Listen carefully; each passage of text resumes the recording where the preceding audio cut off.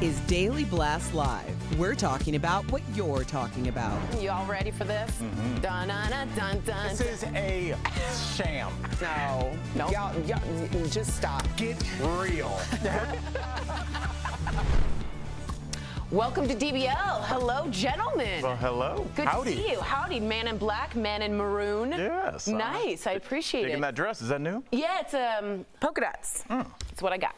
All right, all across the country, kids are back in school. And Happy Friday. Happy Friday. There is a pretty fierce debate going on about books. Which ones are appropriate? Which ones should be banned from classrooms and libraries? So check out these signs that one Oklahoma high school English teacher posted in her classroom. They say, quote, "Books the state don't want you to read." She then provided students with a QR code they could scan that would lead kids to a Brooklyn library that famously is allowing all students to read banned books. Some of these titles include Genderqueer, this book called Tomboy about girls who dare to be different, and even Toni Morrison's The Bluest Eye. Now, the teacher from Oklahoma has now quit after she says a parent complained she was put on administrative leave because Oklahoma is one of many states that have recently passed laws leading to books getting banned mainly based on what they want, who can complain and get teachers fired or fined. So what do you think of all of this? What's interesting is a parent can make a written complaint about a book.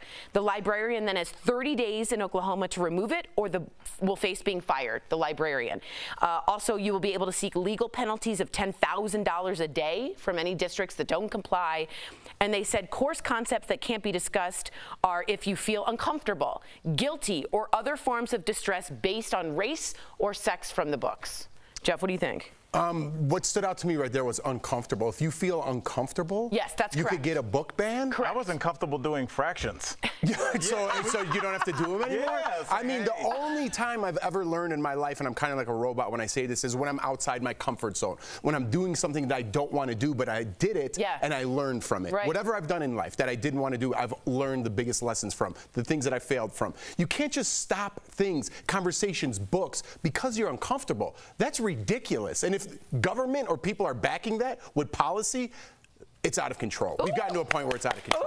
I mean, it's super out of control. A rare Friday moment. And I mean, we're seeing, I feel like, the weaponization of the aggrieved. Now we can do that now with abortion. If you think somebody is moving to another state to have an abortion, you can snitch on them and get paid. Now you can go and find books that make you uncomfortable as a parent, even though you probably have no background in that subject, and now that book is banned with no vetting of the parent. What makes them uncomfortable? And also, does this apply to everything? Does this apply to school lunches? Like, so you just complain, and then 30 days, like the clock is ticking. I could see, even if your boss complained, there should be like when somebody gets suspended in the NFL, you're allowed to arbitrate that. You're allowed to push back. You're allowed to ask for a trial. Like the fact that they're just, hey, somebody's uncomfortable, the book's got to go. Well, who are they? I don't know. It's just got to go. What? And there's a book that's uncomfortable? Tropic of Cancer? Tropic Thunder, I was going to say the book. Tropic of Cancer's in there. That's a little uncomfortable, right? Right.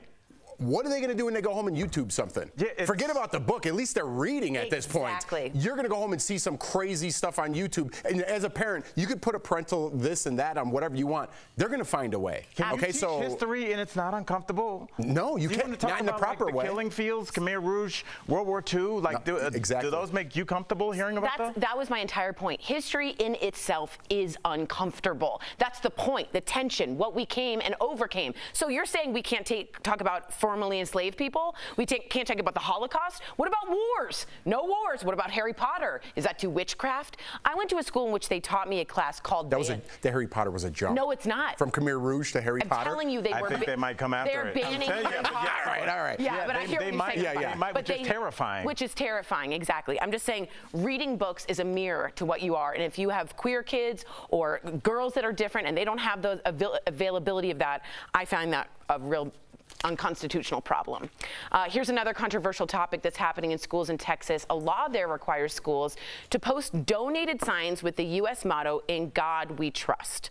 Well, one man is pushing to get schools to post the sign in Arabic. Here's the sign that he's having made and donating it to schools. He says the text is meant to invoke Islam. So far, he's raised more than $14,000 to get the signs made. He says that if a school rejects his sign, he plans to sue. So here's the question. Does God belong in classrooms? And if so, is it okay to include gods from different religions? I do want to say In God We Trust was created not by the Founding Fathers, but during the Civil War and put on our coins in 1956. So when people think it came from 1776, that's incorrect. What do you think about God in the classroom? Oh, this is a tough one. Yeah. This is a tough one, right? Because I do believe in religion, right? But I don't push it on anybody. I'm not saying we need that in here, you're doing right? it wrong. So yeah, you know what I mean? I take my own beliefs and I live by them. I don't push them on anybody else. As far as the Arabic goes, listen, I've traveled a lot, right? And when I'm in someone else's country, and I mean this in the most respectful way, I'm not trying to be disrespectful.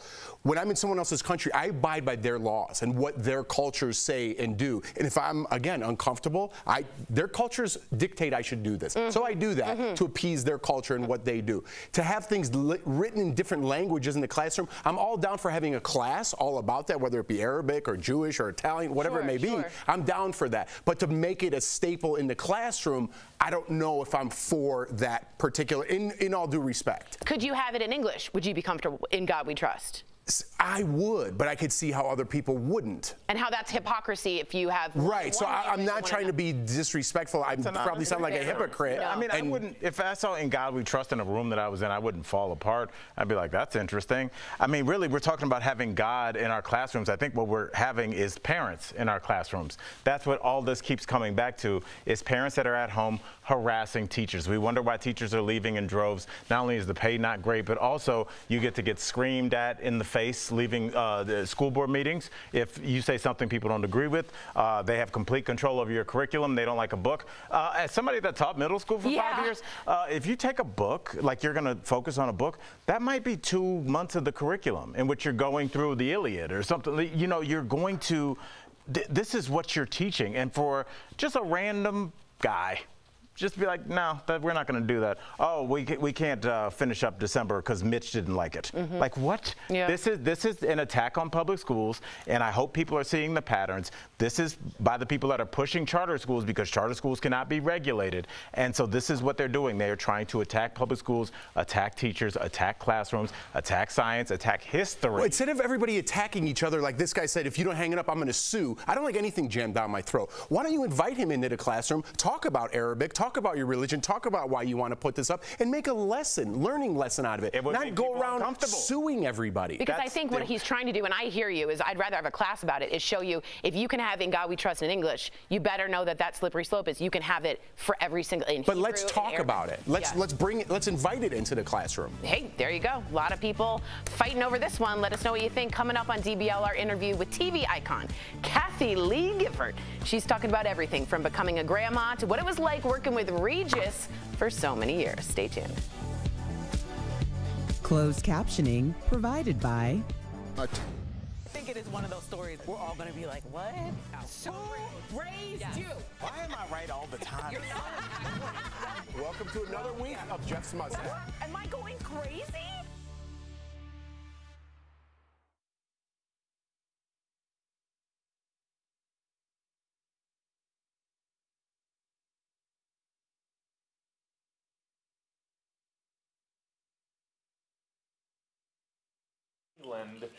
For freedom of religion. Yeah, let me get to this. This is so what I sort the of want to talk separation about. of church and state came from vital Thomas to America. So it's not a Christian country, although a lot of people think it is. They mean. Tell me when we're on. It's separation we're on. from other churches from. Yeah, exactly. Let's talk about what really happened when Americans left England. We left because we wanted religious freedom. We didn't want to have church and state. Do you know who came up with the words? The wall of separation between church and state? Thomas Jefferson. That is our founding father. Our whole basis of this country is based on keeping those separate. The clergy shall not be in the government. George Washington believed that. Madison believed that. So when we go back, we're actually being absolutely unconstitutional and unpatriotic to what America was absolutely founded on. It is the founding fathers be rolling in their graves. That's what is happening now. Where are we going? Nowhere? I'm sitting down. Okay. I was wondering. That would have been a good walk-off. Yeah, and I couldn't. There's no walk-off.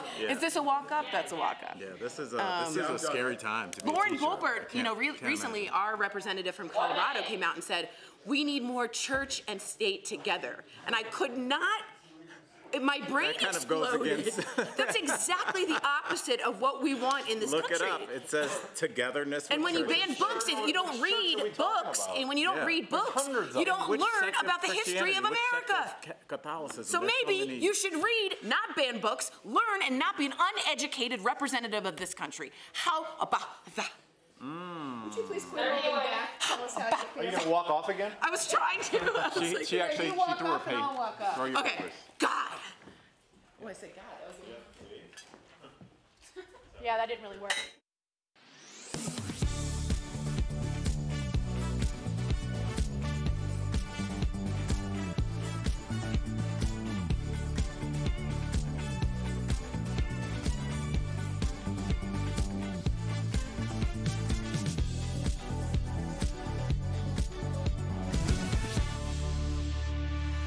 Welcome back to DBL. She's an Emmy-winning, Tony-nominated actress who struck television gold not once, but twice. She's also a woman of a great faith who is bringing her vision to the big screen. Earlier, we spoke with Kathie Lee Gifford. Take a look. Please welcome to DBL the iconic Kathie Lee Gifford. Hi, everybody. Thank you so much. Oh, it is our honor. It is our pleasure. I wanted to do this before we get to your new powerful book and movie. I have to wish you a happy belated birthday, Mazel. You're a Leo, but you famously... Uh-oh, she doesn't like birthdays. And I want to know why. Why I don't like birthdays? Yeah. Every day's a birthday. Every day's a day you're still alive from the day of your birth. That's a good answer. And so, yeah, and I think when we single things out, our expectations get so large that you're always disappointed. And I know and unfortunately, because of ageism in our world, a person's age tends to stigmatize them. Yeah. And I just turned chronologically 69 years old, but I feel like I'm 35. Amen. And so I don't want to be reminded of something that doesn't mean anything to me. I love that. I'm as old as I look, feel, and experience life. So I don't like anything that takes my eyes off what is true. Very good. Yeah, what do you think, as a follow-up, what? what's the biggest misconception about aging? It's that we let other people define what it means. Now, I've met some 30-year-olds that are older than I am. Yeah. You know, in the way they act, and the way they view the world, and everything else, and their attitudes, and their negativity. I'm the most. It's one more thing that we let the world define about us, and I reject all of it. Kathie Lee, congratulations are also in order because you became a grandmother this summer. Now we're talking. Or, yeah, that's right. Or you like to be called Bubby, not Bubby. Ooh, I almost said something else. No, it's not Bubby. I don't. You obviously are not Jewish people. Yeah, this we've comes got from a a Bubby. Yiddish word. Can you all say amongst yourselves, bubala? Could you get a two-shot over here? I need help. Bubala. Boobala? Not boob. These are boobs, okay? Different. I'm not the one nursing right now. I'm the grandmother. Thank God. All right. I'm going to get off that. What are your duties as grandmother right now? Spoiling? No, I don't believe in spoiling children. I believe in just loving them to pieces. But no, my children turned out the way they did because I did not spoil them. And they grew up in a very more privileged society than I was born into, or my husband was. I was poor, and Frank was poverty-stricken. Wow. And we just worked our rear ends off our whole lives, and we tried to live our lives according to God's plan for us.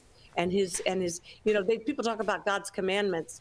They aren't commandments. They were blessings. The commandments were how do you want a joyful life? Do you want blessing in your life? Do you want God's favor to follow you? Follow this. Love your neighbor as you love yourself. Love God with all your heart.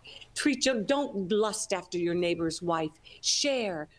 Those are not commandments. That's like the greatest suggestions in the world to have a good life, a blessed life. It's beautiful. Wow. Very inspiring. I know. I just love how authentic you are. Like from her faith to grabbing her Bubbies. Bubbies. Boobies. These are boobies. I'm booby. Booby is a Yiddish word for beloved one. I have so he's my yes. bubula, Yes. and I'm his booby. Yes, you are. It's Yes, so you. hard to teach people certain things. Okay, so Kathy Lee, okay, you worked with Regis for 15 years. I don't think I ever missed an episode. And then you jumped over, started working with Hoda for 11 years. Tell us, is there a secret to your chemistry on air? How do you, everything you touch turns to gold? Come on, give us some tips. You didn't see my Broadway show. The thing that's the same with Regis as it was with Hoda, first of all, I was blessed to work with two people that I could never have worked that long with either one if I hadn't adored them. Right. Just, I think affection, genuine affection and respect between people is so important. First of all, that's what an audience really sees. And I could roast Regis and I could tease him, and the same thing with Hoda, but everybody would know they loved each other. That was that, and we did. And there's not a day that goes by that I don't miss Regis, who passed recently, and I adored him. But the one thing we always had, and everybody's, what's the secret to your success? I said it's a 3-letter word: fun. That's We it. have fun. We have fun, and fun is contagious, and fun is in short supply these days. Yes, it is. And there are other people I have fun with. I would do a show again in a heartbeat with Craig Ferguson. I would do it in a heartbeat again with Jimmy Allen, or Ricky Gervais, or different people that I have freaking fun with. Because other people, I want to come to the party. I want to come to the party. So do we. Kathy Lee, so do we. In fact, to our viewers, stay with the party, because when we come back, we'll chat with Kathy Lee about her amazing new book and movie, The Way. She'll also tell us why she's finally found her dream job. We're back in 2 minutes with Kathy Lee.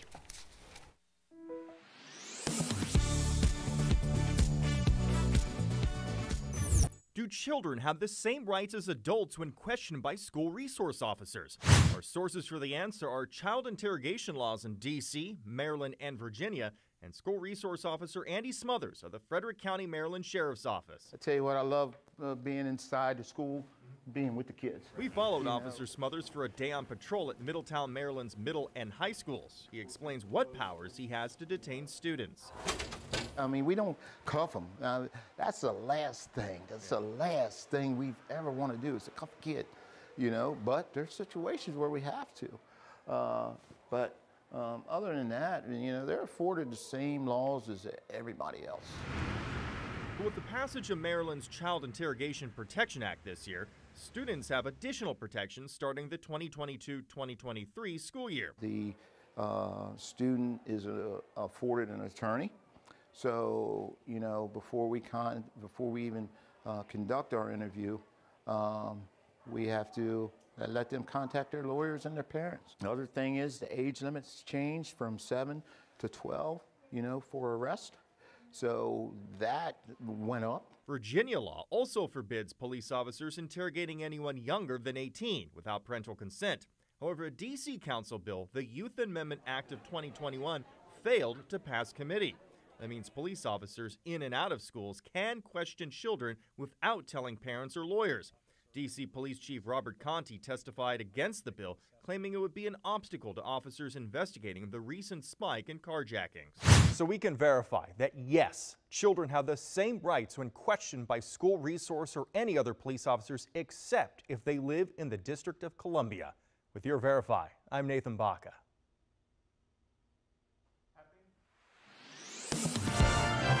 The Bible comes to life with music and narration in ways you've never experienced before.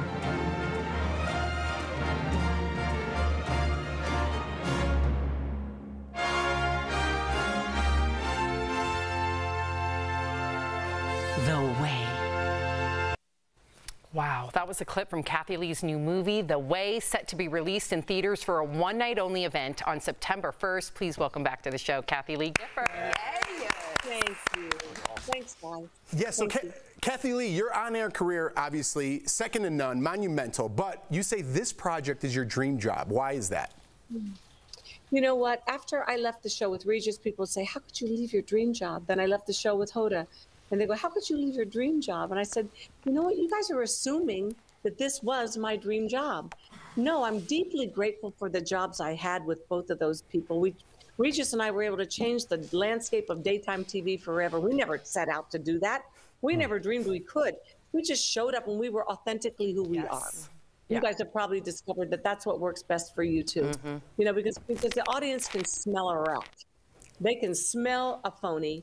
And there have been a few people who've been able to fake it for much, much longer than others, but I won't name their names unless we get together and Name. Now, this is your second time directing a faith-based film. I don't know if our viewers know that. Now, this is your first, though, full-length film. Congrats. Where did the idea, exactly, congratulations, but where did the idea for this film come from?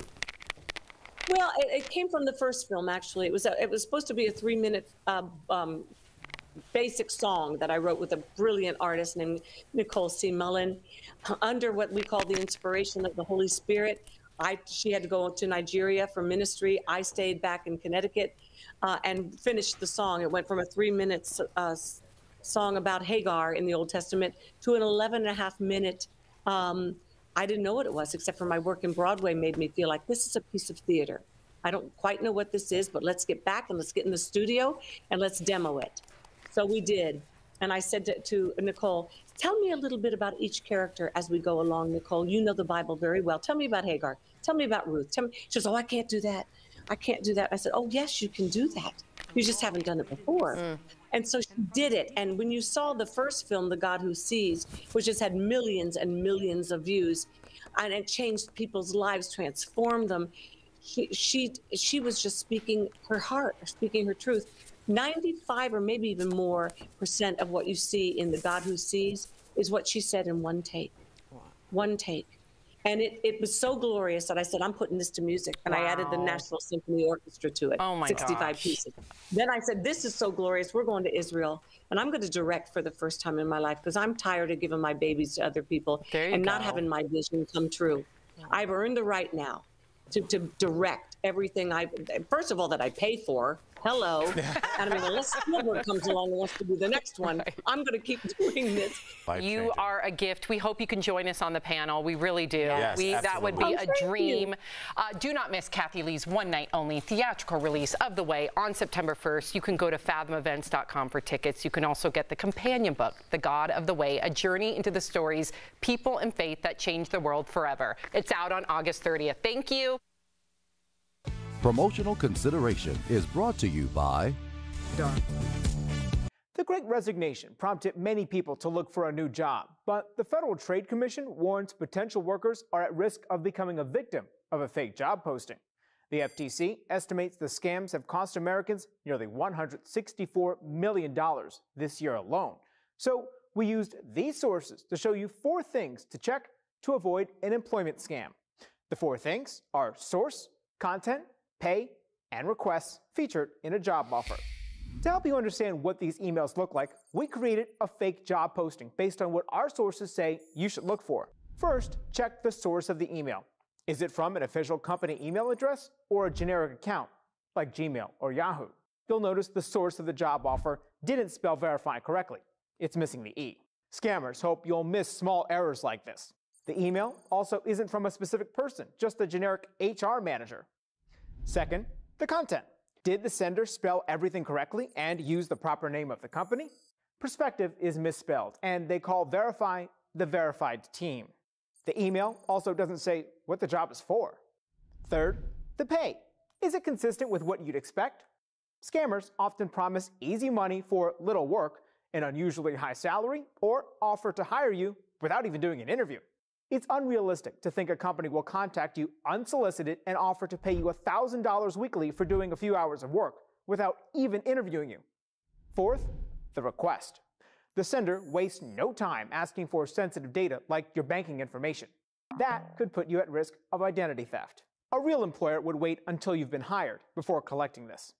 A great way to confirm whether a job is real is to go to the company's website. Not every job scam is as easy to spot, but checking the source, content, pay, and request is a great place to start.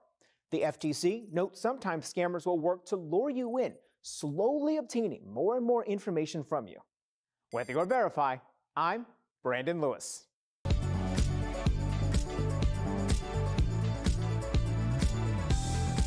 Verify here with your Fast Fact.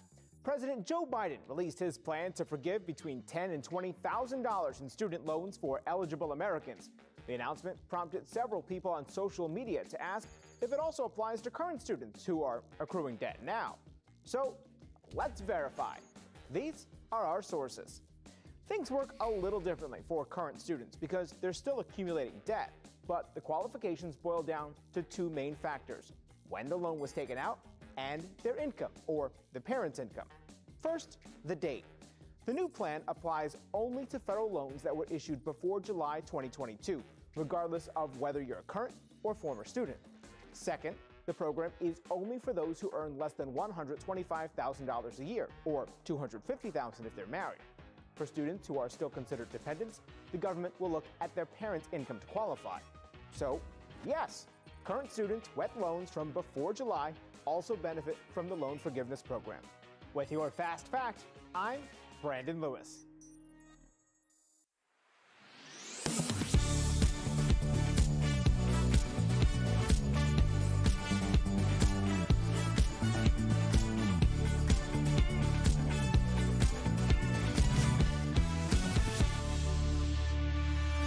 Welcome back. Thanks to smartphones, our posture probably isn't the best. Luckily, there are easy at-home exercises you can start today to improve yours. It's time for some joint and muscle support, brought to you by Omega XL. So you can start with some shoulder shrugs to relax and loosen up your neck muscles. Then try some spine extending exercise. Lie down on a mat, keeping your arms at your sides, and slowly lift your head and chest off the floor. And why not end your exercise with some yoga? Start by arching your back, then move the opposite way and round your back. It's a cat-cow. I did that this morning. Me so did All three of us love yoga. Hold each position for a second or two, then repeat. Omega XL has improved the lives of millions of consumers, supported by 30 years of clinical research. Omega XL's powerful and proven benefits have transformed the lives of athletes, celebrities, and dedicated daily users. So call 1-800. I'm all three of those. You are an athlete? All of them. So call 1-800-686-5325 or visit OmegaXL.com for more information. The way you said it, you go, all. You sounded like Barry White, like you were getting sexy. And I was like, maybe he is. I was right. By the way, everyone, it's National Dog Day. So in honor of all of our furry friends, we want to check out all the dogs that keep our show staff very happy and very smiling. As you know, what I think about dogs is they are the heartbeats at your feet. DBL is new every day. We'll see you same time, same place tomorrow. Enjoy the dogs and enjoy your own at home. Think about adoption.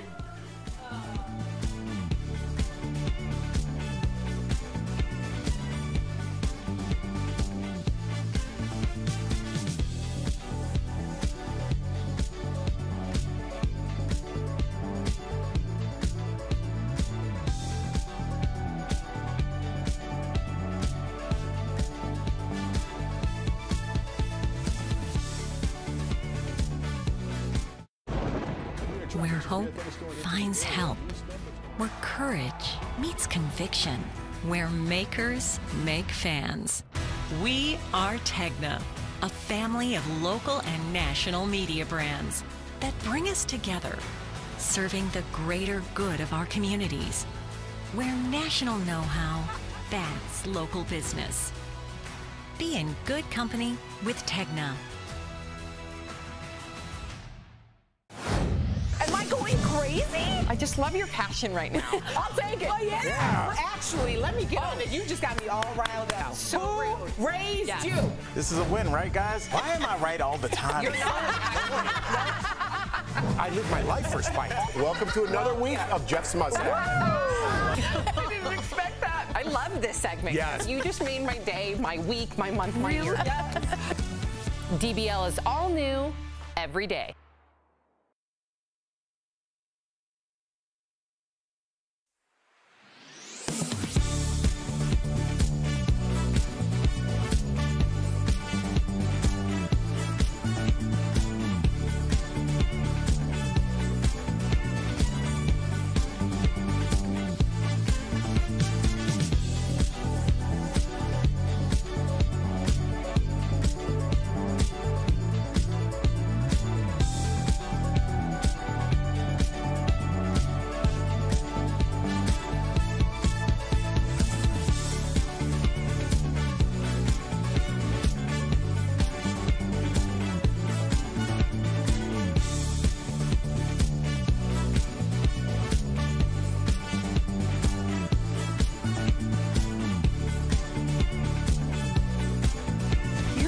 we're talking about today on Daily Blast Live. A teacher quits in protest after helping her students get access to banned books. Did she do anything wrong? Shady schemes in aisle 5? You won't believe the tricks grocery stores use to get you to spend more money. A man who is on a mission to send thousands of kids to college for free joins us live to tell us how he's making it happen one surprise at a time. You will go to college for free! And Britney Spears makes a return to music with Elton John. Drunken nights with dark hotels, baby. Oh my gosh. Are you insane? This is a sham. No. Nope. Just stop. Finally here. Drum roll. Of it, all of it. Welcome to DBL. It's Friday. Everybody feeling the Friday vibes? Yeah. Feeling good? Woo! Oh, Kelly Schuberth is flying like an airplane over there. Yeah. She is ready to soar into the weekend. Okay, let's talk about what you all are talking about. All across the country, kids are back in school, and right now there's a pretty fierce debate going on about books, which ones are appropriate and which ones should be banned from classrooms and libraries. So check out these signs that one Oklahoma high school English teacher posted in her classroom.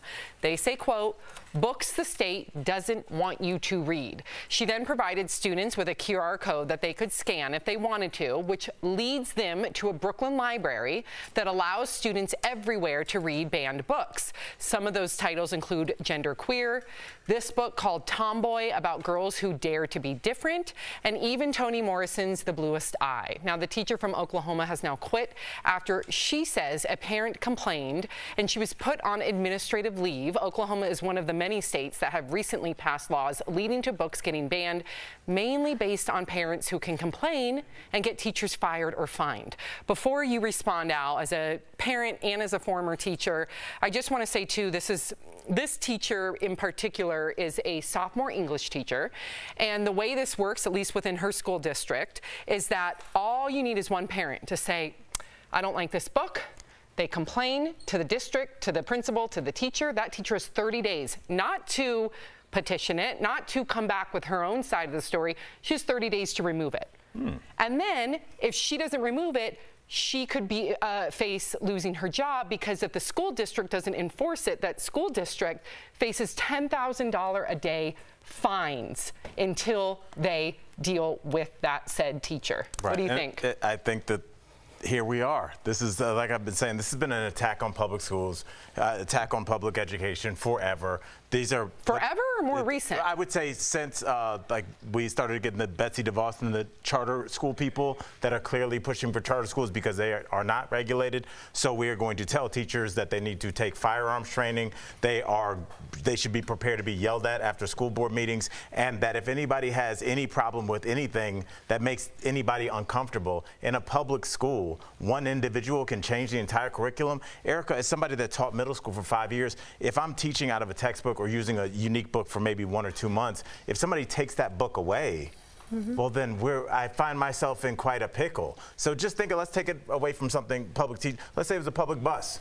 What if the 3 guys back from you didn't like the way we were going? He thinks the highway's faster. So now 30 days of that bus, this can't work. This is designed to shut down systems, not make them go.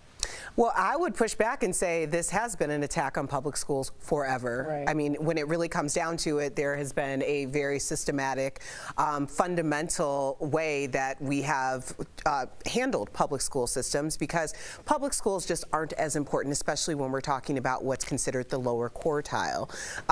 This is interesting to me, just the idea that now we are really looking at literature as making people feel uncomfortable, when we all know that we read out loud The Adventures of Huck Finn, which had the N-word 219 times in it, and no one seemed truly concerned about the comfort levels of any of the students in the classrooms then.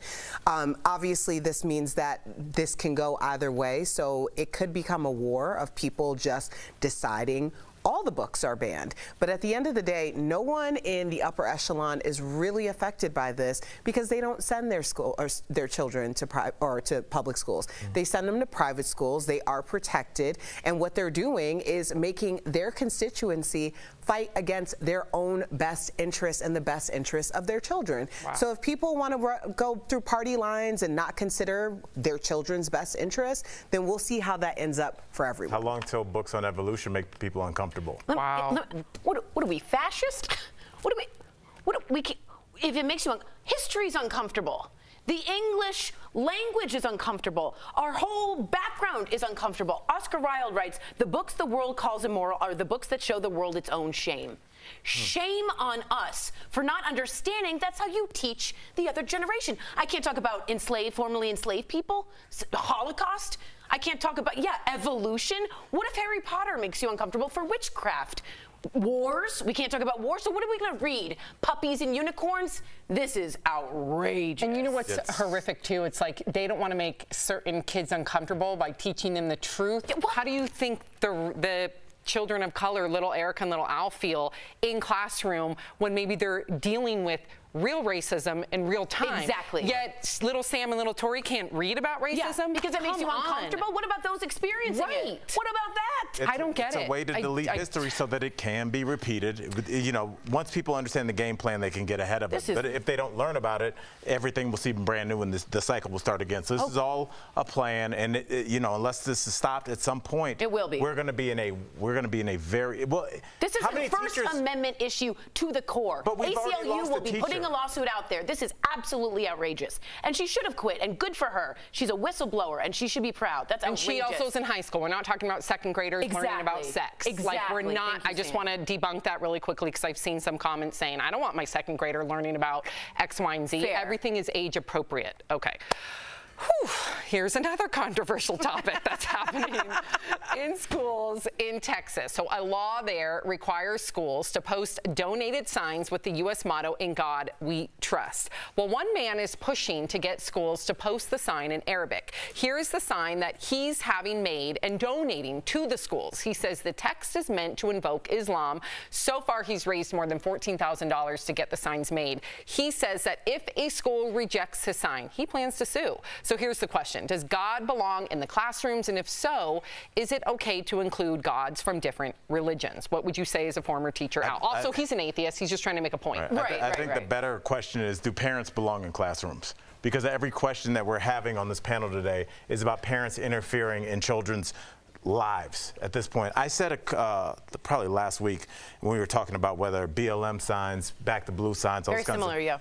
It had nothing to do with either one of those entities. Those entities are adults, Erica. And quite frankly, I could care less about adults. Can these kids have 45 minutes to focus on anything without having the entire weight of the world put on every book they read, everything that they do, every comment the teacher makes can now be litigated? It seems like we're trying to drive our kids crazy. That's what it seems. Please tell me I am wrong.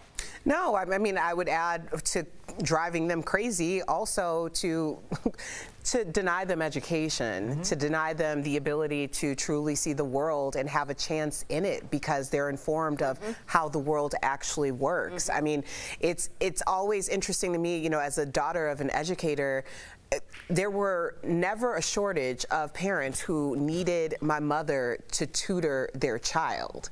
Like, there are so many parents who lack the ability, and this is no shade, no tea, but past a certain grade, they are obsolete when it comes to helping their children. Well, you remember probably 8th grade math. And that's you remember the two twins. The twins, Miles and Austin Harrington, they have a petition still right now, you can go to it, called Acceptance Classes. They provided a whole curriculum based on the things that they experienced as two young black boys in the South. They created a whole curriculum that instills, just like a subject matter, since kindergarten, age-appropriate curriculum since kindergarten, acceptance classes. People with disabilities, people of different races, people of different sexual identities. So you don't have a fear, because we know when there's a fear, there's an ignorance, that leads to prejudiced behavior. I don't understand why that's such a bad thing. We need that more than anything. So if you agree, go to Miles and Austin's Amazing. I'll just add this, Sam. Politicians need prejudice and fear to drive people to the voting booths. There's no politics without that. Unless I can say, if you don't vote for me, this is going to happen and they're going to be at your front door, why do people go out to vote? It's just fear. It's the only way you can get people to do anything. We will be right back. Good conversation. It was. Closed captioning provided by... Am I going crazy? So Who raised you? Why am I right all the time? You're not. Welcome to another week of Jeff's Mustang. You just made my day, my week, my month, my year. What's up, you guys? I want to give you some tweets. This is from someone who says, "In God we trust" is our national motto. It's in our currency. What's wrong with including it in the classroom? Fun fact, it actually started in 1956 as our motto, not with the founding fathers. Thomas Jefferson wanted the clergy and the government completely separated. So my problem with having any God, my God, Jewish God, Islam, whatever God you're talking about, is that it should be separated from public schools. No God should be included in that. To me, that is a very clear thing the founding fathers wanted. It's part of the First Amendment. It's all of that. If it's okay to have a pride flag, then it's okay to have these signs. I disagree. I think God and religion are a separate issue, but we'd love to hear from you. Let's read this to you guys. Serpies, why don't we keep all God out of the classroom? Chris, what are your initial Everything is so thoughts screwed up. I feel on you. this? Right, Sam. They're trying to deny the children the ability to think critically, says Carol Morris. I like it. And Donnie says, precisely, Sam, and this is exactly the way I was taught growing up. Why did that need to be changed? So yeah, if you do think about church and state, God really shouldn't be in any part of your children's public education, according to the founding fathers of this country. That's what church and state is all about, the separation, church, state, wall. Who wrote that? Thomas Jefferson, 3rd president of the United States. Middle name Album. Like Album. Do we hear back from the Album. Could you look up Thomas Jefferson's middle name? Is it Album? What are you thinking for Album. Yeah, I get the lead. I'm on bated breath. Album. Thomas Jefferson did not have a middle name. There's someone with an... I will look it up. Edison? Maybe it's something Edison. Album Edison? I'll put some... Oh, boy. What president has album as a middle name?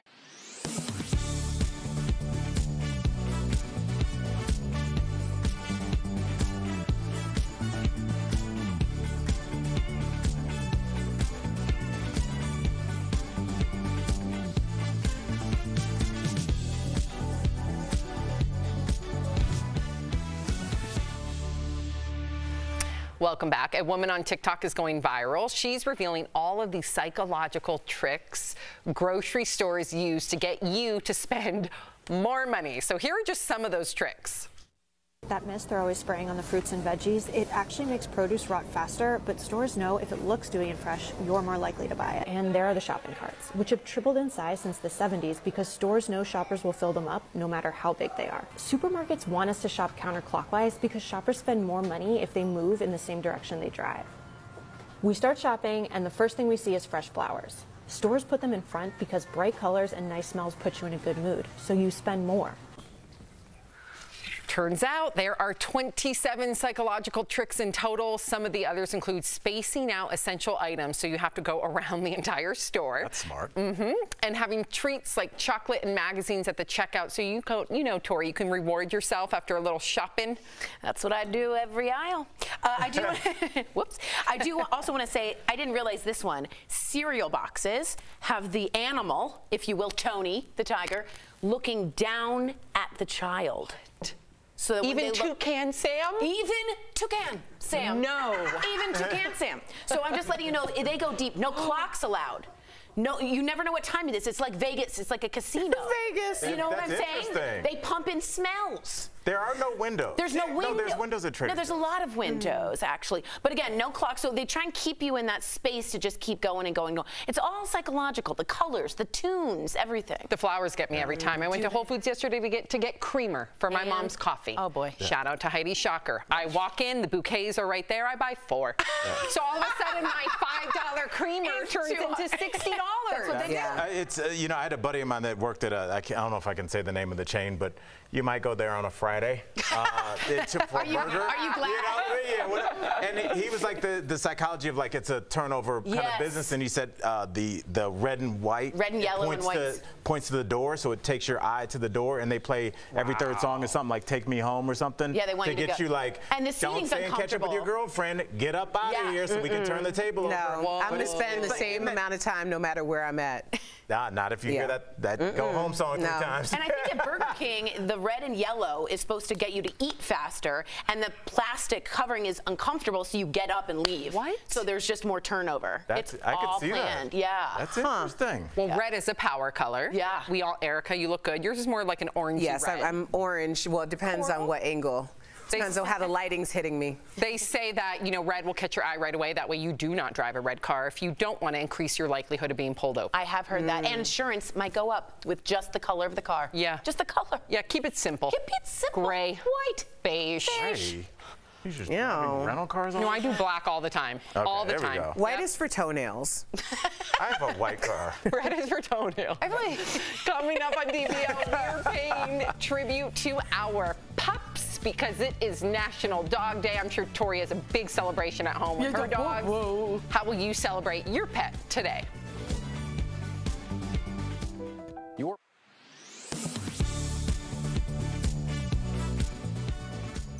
Do children have the same rights as adults when questioned by school resource officers? Our sources for the answer are child interrogation laws in D.C., Maryland, and Virginia, and school resource officer Andy Smothers of the Frederick County, Maryland Sheriff's Office. I tell you what, I love being inside the school, being with the kids. We followed Officer Smothers for a day on patrol at Middletown, Maryland's middle and high schools. He explains what powers he has to detain students. I mean, we don't cuff them. That's the last thing. That's the last thing we ever want to do is to cuff a kid, you know. But there's situations where we have to. Other than that, you know, they're afforded the same laws as everybody else. But with the passage of Maryland's Child Interrogation Protection Act this year, students have additional protections starting the 2022-2023 school year. The student is afforded an attorney. So, you know, before we even conduct our interview, we have to let them contact their lawyers and their parents. Another thing is the age limits changed from 7 to 12, you know, for arrest. So that went up. Virginia law also forbids police officers interrogating anyone younger than 18 without parental consent. However, a D.C. Council bill, the Youth Amendment Act of 2021, failed to pass committee. That means police officers in and out of schools can question children without telling parents or lawyers. D.C. Police Chief Robert Conti testified against the bill, claiming it would be an obstacle to officers investigating the recent spike in carjackings. So we can verify that, yes, children have the same rights when questioned by school resource or any other police officers, except if they live in the District of Columbia. With your Verify, I'm Nathan Baca.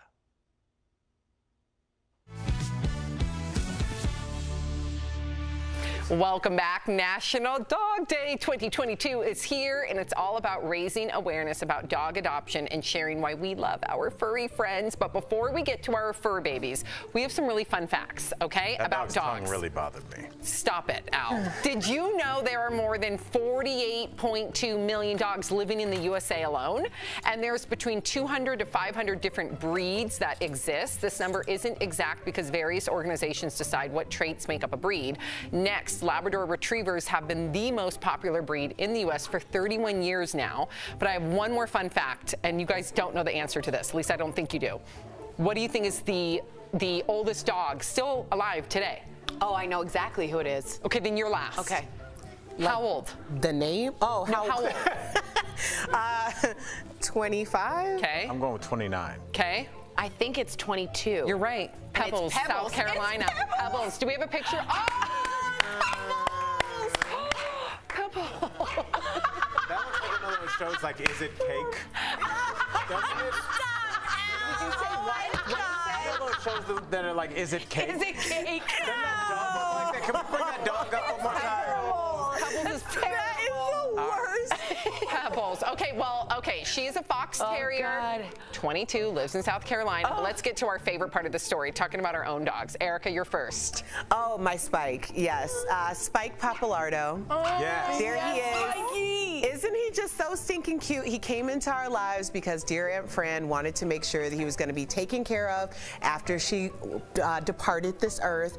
And Anthony went to her bedside and let her know that we were going to take care of Spike, and she passed away shortly after. I would have passed away in peace knowing that. Our fur babies are our children. Absolutely. Good on you guys. What about you, Tori? How am I going to follow that? You with Aunt can't, Fran? but try. All right. I have two. I have Barnaby and Josie Rose. I don't know who's first. I love Barnaby. Barnaby's the great one. I love Barnaby.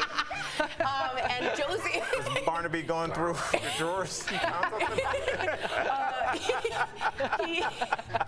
weird. We thought he was a terrier, but he's a poodle Italian greyhound mix. Oh. And Josie went through programs and became a read ambassador, and she reads with kids who are challenged with reading. So just know, think about adoption, not shopping. It's really, really helpful. A read ambassador? Yeah, you sit and you have books, and then they read to the dog, so they're not embarrassed. Yeah. Tori, that's wonderful. At El Marino Community Center, yeah, shout out. Okay, yeah. now you have to follow that. I know. Oh, mine is Layla, the beloved Layla. I got her the week. Got her from New York from my buddy. It's a dog walker, and I've had her ever since. She's the light of my life, just very chill. I love her. She's great with my kids. Best dog ever. He told me when I got her, he said, she's the dog of a lifetime. That's what my boy Joe said. So, and he was exactly right. So, Sammy, fur babies, I think about you. So talk to us. Scruffaluffa, Scruffaluffagus, Scruffy, my heart. Baby number 2. I put her hair in a mohawk, and she loves the way it feels. I have to trim the bangs near the eyes, and I just love her. And Erica, I need to talk to that dog psychic that you know, because I swear, stop it out. I swear, Scruffy is baby number 2. I was wondering, what about baby? Do you feel baby from? I think it's baby because, listen, baby would make me carry her up and down the stairs because she was elderly. Right. Scruffy's a year and a half. Makes me carry her up and down the stairs. Well, what about the fact that Scruffy knew the lay of the house as soon as she came in? Erica's right. How did you know that she knew it? Because she knew where to go. She knew exactly where to go. She went upstairs to the bed. She can't open doors. She can only go where there's paths. She went down the stairs too. And she knew where the food was. A dog found food. We'll be right back. Scruffy! Yes, coming up on DBL, a Donald Trump impersonation that's being called uncanny. We'll see if we can guess who's behind the voice. And do you believe that everyone out there has a lookalike? We're explaining the science behind doppelgangers. Promotional consideration is brought to you by The Great Resignation prompted many people to look for a new job, but the Federal Trade Commission warns potential workers are at risk of becoming a victim of a fake job posting. The FTC estimates the scams have cost Americans nearly $164 million this year alone. So we used these sources to show you 4 things to check to avoid an employment scam. The 4 things are source, content, pay, and requests featured in a job offer. To help you understand what these emails look like, we created a fake job posting based on what our sources say you should look for. First, check the source of the email. Is it from an official company email address or a generic account, like Gmail or Yahoo? You'll notice the source of the job offer didn't spell verify correctly. It's missing the E. Scammers hope you'll miss small errors like this. The email also isn't from a specific person, just a generic HR manager. Second, the content. Did the sender spell everything correctly and use the proper name of the company? Perspective is misspelled, and they call verify the verified team. The email also doesn't say what the job is for. Third, the pay. Is it consistent with what you'd expect? Scammers often promise easy money for little work, an unusually high salary, or offer to hire you without even doing an interview. It's unrealistic to think a company will contact you unsolicited and offer to pay you $1,000 weekly for doing a few hours of work without even interviewing you. Fourth, the request. The sender wastes no time asking for sensitive data like your banking information. That could put you at risk of identity theft. A real employer would wait until you've been hired before collecting this. A great way to confirm whether a job is real is to go to the company's website. Not every job scam is as easy to spot, but checking the source, content, pay, and request is a great place to start. The FTC notes sometimes scammers will work to lure you in, slowly obtaining more and more information from you. With your Verify, I'm Brandon Lewis.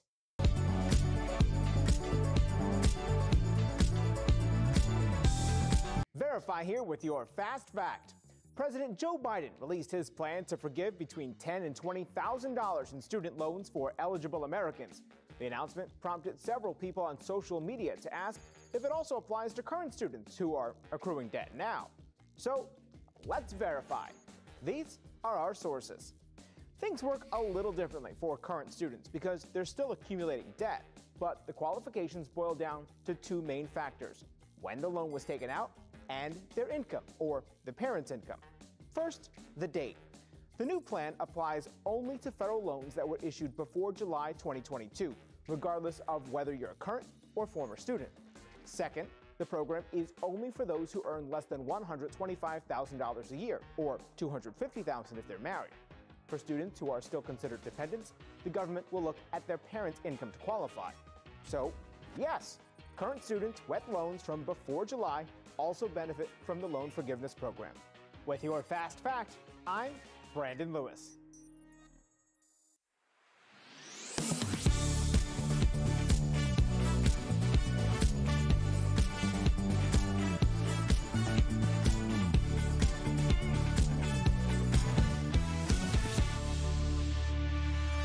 Welcome back. So Donald Trump is one of the most impersonated voices, but can you guess what star is doing this impression? Have a listen.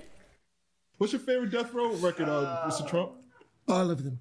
All of the death row records. Don't try to pin me down. I see what he just. Excuse me. Fake news. Excuse me. Fake news. Fake news. Whoa. Now I know Tori and Erica already know. So Al, do you have any idea who it is? I have no clue. No clue. None. Okay. Take a look at which star is behind this uncanny Trump impression. I have no idea either. The context.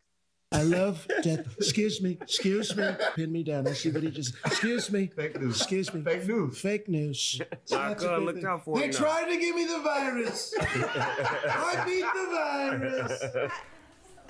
That's uncanny. Jamie Foxx is one of the most prolific artists, multi-talented artists of our time. It's like a renaissance thing. Yeah. But if you watch the whole thing, Snoop is dying because I'm not sure anyone knew he had that. And he keeps going and going. It's unbelievable. Snoop's on the left. Thanks, Tori.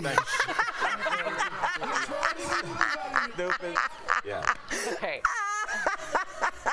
If you're leaving us, you can watch the second half of the show online. Watch on YouTube, dailybuzlive.com, or our app. But if you get the second half of the show where you are, here is what's ahead. A man makes it his mission to send thousands of kids to college for free. He joins us live to explain how he's turning dreams into reality. Plus, Britney Spears and Elton John team up for a Tiny Dancer remake. We've got your very first listen coming up next.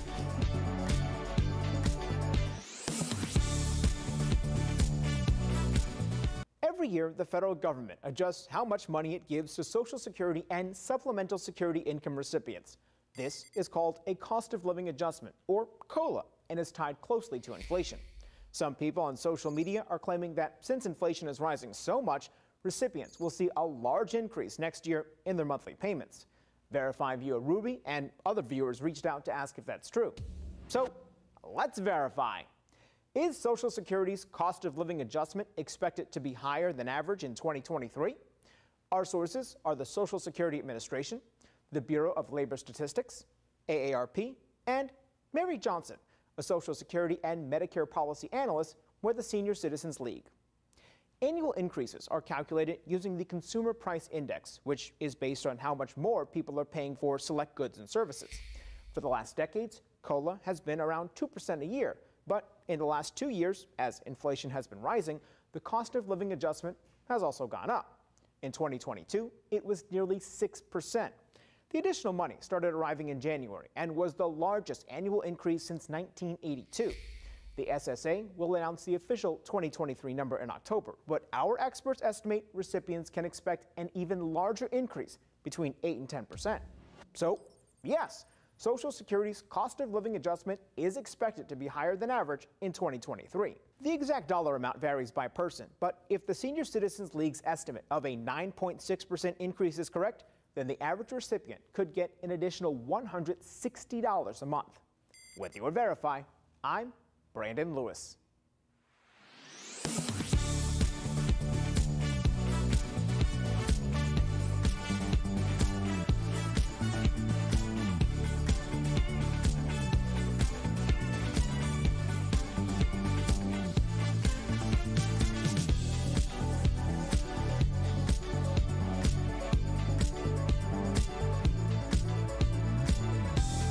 This is Daily Blast Live. We're talking about what you're talking about. Oh my gosh. Are you insane? This is a sham. No. Nope. Y'all just stop. Finally here. Drum roll.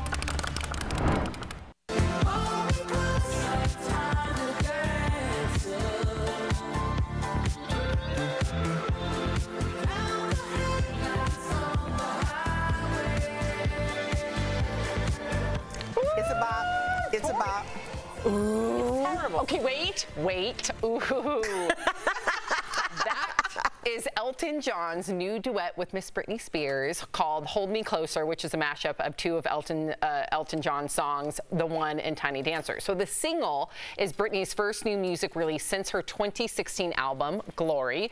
Now, the album cover also features throwback photos of both Elton and Britney as kids. Elton told The Guardian he wanted to help Britney sing again because they share the same struggles of being, quote, broken. Britney tweeted what the single was, a big deal to her, adding, quote, I tell myself every day to let go of the hurt and bitterness and try to forgive myself and others. Okay, Tori, you the whole time had a frown. I think it's Speaking terrible. of hurt and bitterness. See, here's the problem.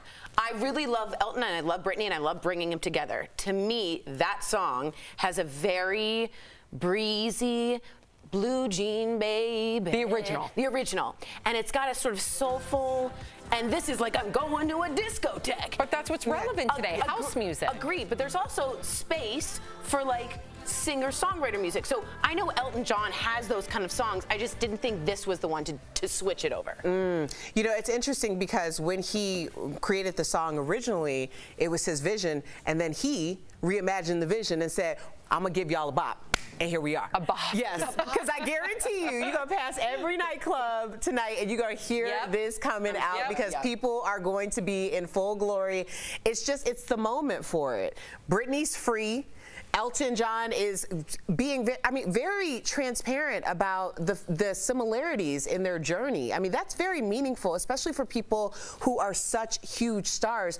Who is your peer group to talk about what's really happening in your life? I think that this song has so much power and it's rooted in joy. I love it. Yeah, I think it's like a sign of the times. Did you like it? Post-COVID. I did. Would you listen to that in your car? No. Okay.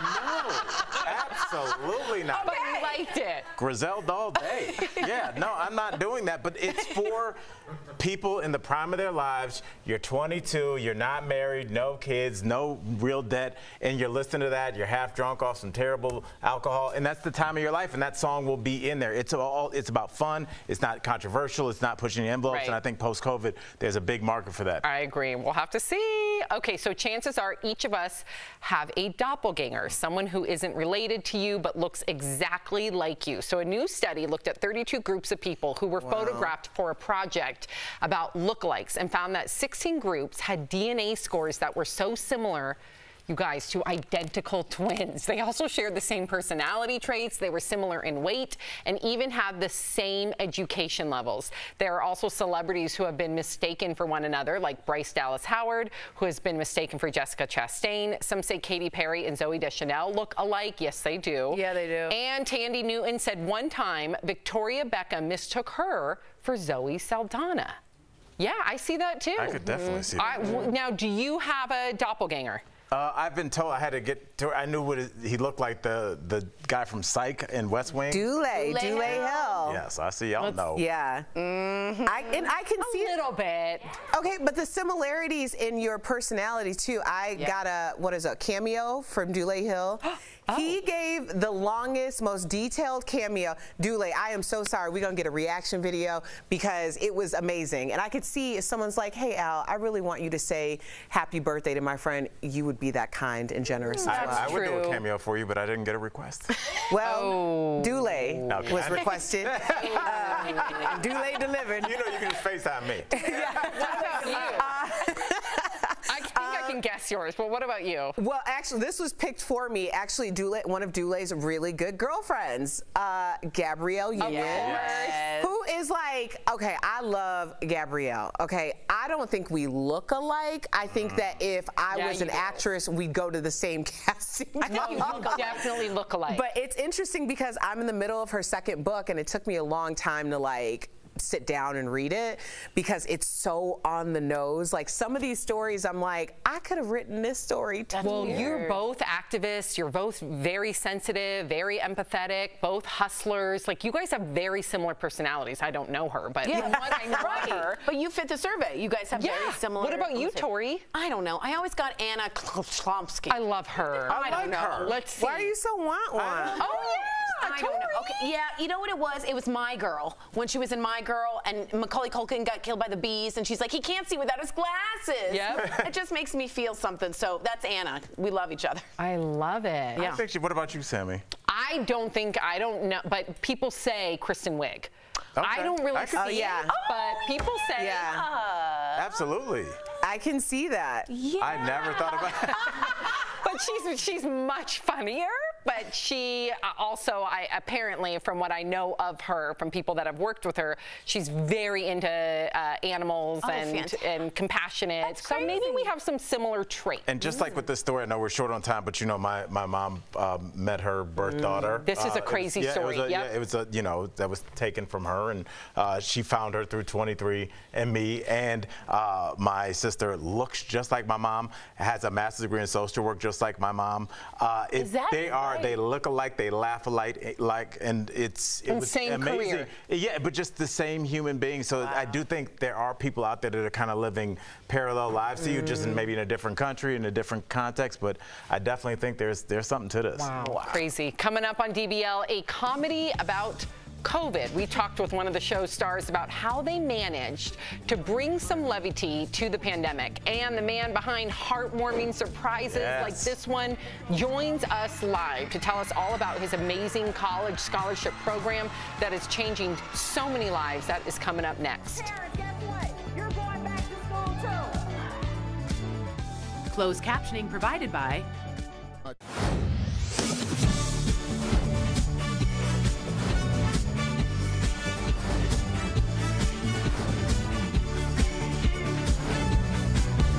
DBL is all new every day.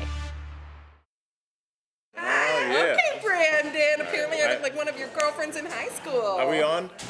Oh, yeah, that's good. okay. All right. And then let's see. It says somebody else says I look like Stephanie McMahon from WWF. Who is that? I don't know who that is. I think he's Vince McMahon. Oh, McMahon? No, it's McMahon. It's not McMahon. What is Have you ever heard I said like McMahon, and then she. I said McMahon. But who's ever said that? I said it right now. That's never been a last Stephanie name. McMahon. No. What is it? Are you able to provide that can't McMahon? McMahon? Yes. Stephanie McMahon? Yes, absolutely. It's not McMahon? No, stop saying. I think I was wrong, guys. But I think if you just keep repeating it, it'll slowly be like, all right, just. Is WWF worldwide? WWE. She said F. I think they lost. WWF. They lost the F to the World Wildlife Yeah, Foundation. My mom's cousin is very active in that. Okay, that's The world- nothing to do with what we're talking about. The World Wildlife We went Foundation. from McMahon to her mom's philanthropic endeavors. Tori, any big weekend plans?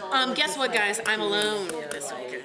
which is exciting, and I have to deal with it, and I'm fine. You're alone this weekend? You want to come to dinner with us? Definitely. So my mom's in town. Oh, I don't want to. We're going to take her to Quality Italian tomorrow night. It's up to you if you feel like you need to get out, or just sit alone with the dog. Yeah, I'm trying to learn to be a little comfortable alone. I don't know if anyone else is out there with that.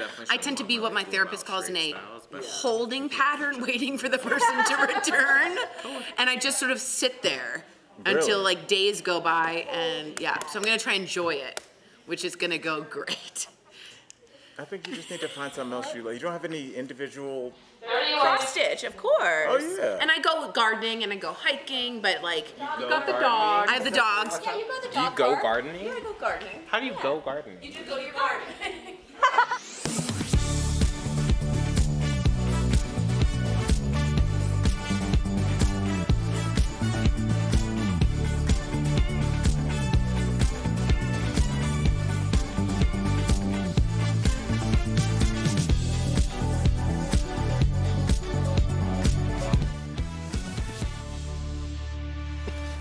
Welcome back to DBL. Did you go to college? If you didn't, what stopped you? Was it money? That's what stops thousands of Americans every single year, but self-made millionaire Pete Kadens is hoping to change that. Before we talk with him live, you have to see a look at his remarkable program. My parents weren't wealthy, but they were extremely well educated. After graduating from college, Pete starts 5 different companies over a 20-year period. Using a baseball analogy, some were singles, some were doubles, and one was a grand slam. He builds one of the largest cannabis companies in the world. We took the company public, and then I was able to retire at the age of 40. But retirement is a mindset, not a way of life. Look, I'm a guy who made a fortune in an industry that was built by black and brown people. And the only difference between me and them is I did it under a state legal construct and made a fortune. With that in mind, Pete starts a nonprofit. My philosophy on philanthropy is pay it backward. Who were the people who suffered? Who were the communities who suffered so I could succeed? He starts in his hometown, founding Hope Toledo. The delta between successful and the less successful was education and educational access. Pete's program helps high school students find their passion before sending them off to college for free. We pay for everything. That's tuition, room and board, books and fees, and give them a $1,000 semester stipend. But Pete isn't done. He sets his sights higher and starts Hope Chicago. You will go to college for free! But the surprise isn't over. Pete left one important part out. Parents, guess what? You're going back to school too.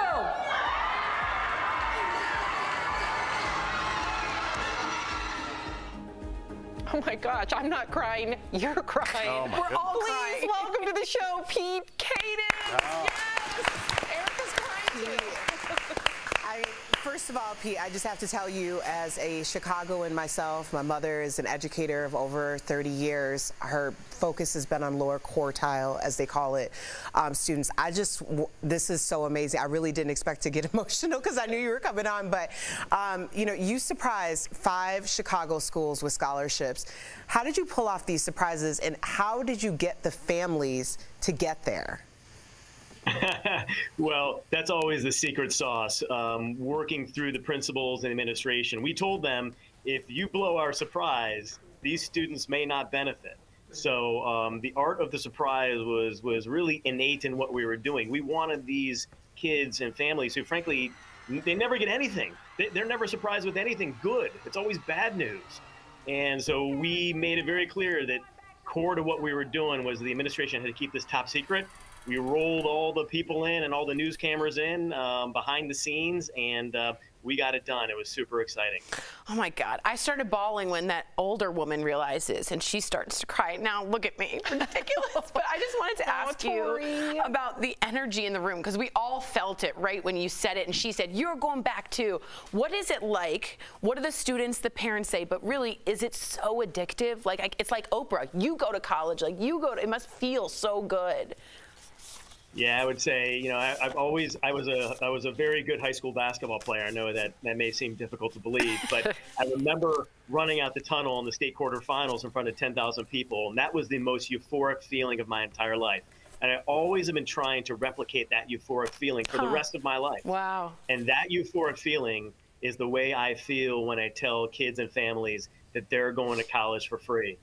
So it is addictive, it is tantalizing, but it's also remarkable. I mean, what these kids and these families say to me after we're done telling them the news, it's unbelievable. Just the notion that we invested in them, that we believed in them, was enough to lift them up and lift their spirits and get them to post-secondary access. It had nothing to do with the money. It was just our belief to invest in them. Wow. Wow. It's, you know, as somebody that taught middle school for 5 years, I saw a lot of kids that felt like no matter how well they did, they couldn't go to college. And to talk to you, sir, is an absolute honor. And we have to have you back, but we need to know right now, how many students have you helped so far?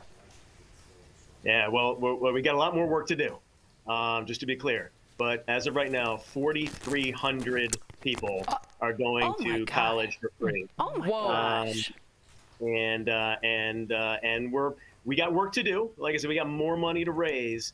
But our goal over the next 10 years is to send 30,000 underserved families to college or trade school totally for free. If we can do that, we don't just change educational outcomes. And this is the core thing that I want everyone who's listening to remember. We will change societal outcomes. The intractable issues in the south and west sides of Toledo and Chicago, which are gun violence, you know, commerce and food deserts, the longevity gap between the south side and the north side of Chicago. We will close all those gaps. We will, with education, we have healthier communities, we have less violent communities, we have better societal outcomes all around. That's what this is really about. We will change Chicago forever through this civic initiative. Can you run for president? You know what? It's funny. A lot of people say that. I will likely run for an office someday. Yeah, you should. But this isn't why I'm doing this. Right. Like I said, I believe in paying it backward. I believe that, God, if you look at how lucky I got, it would be excessive hubris to say that I got there on my own. Like, so many people in communities lifted me up, and just my time to pay it backward. That is so honest. That's what we need. Okay, so your program not only sends students to college for free, but it also sends a parent or a guardian. Why is it important to include mom and dad in the mix? All right, so here's the thing. What was not mentioned in the 60-minute story, where we were profiled a couple weeks ago and then a couple months before that, is that I actually taught in the high school that was profiled in 60 Minutes. Johnson College Prep in Englewood. That was part of my journey. When I retired, I was like, look, if I want to solve complex issues, I have to get proximate to those issues. Nothing worse than a white messiah who goes into an underserved black or brown community and telling them what the answers are, right?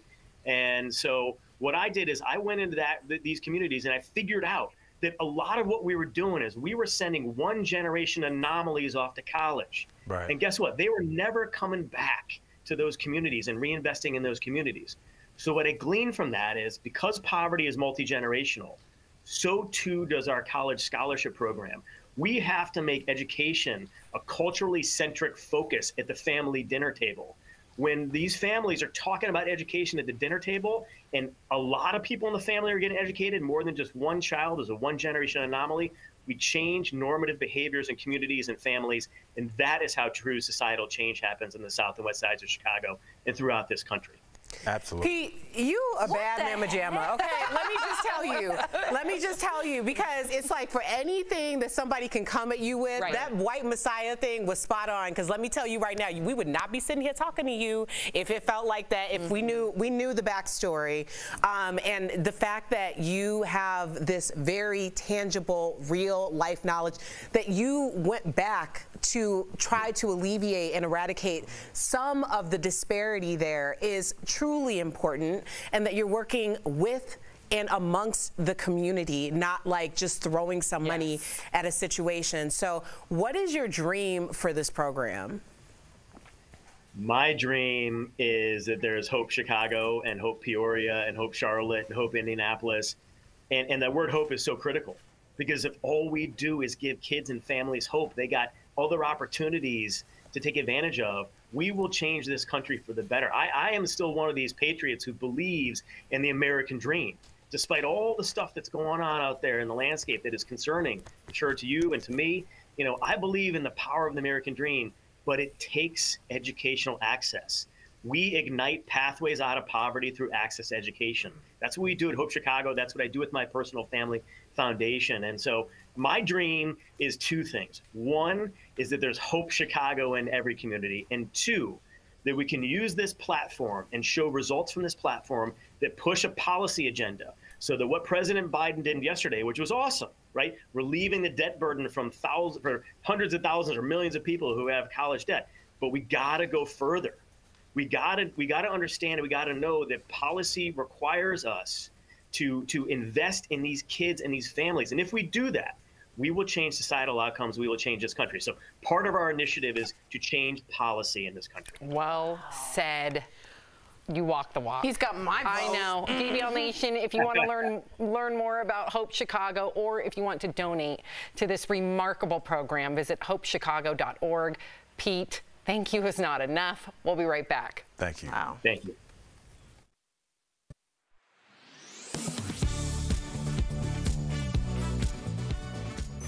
Do children have the same rights as adults when questioned by school resource officers?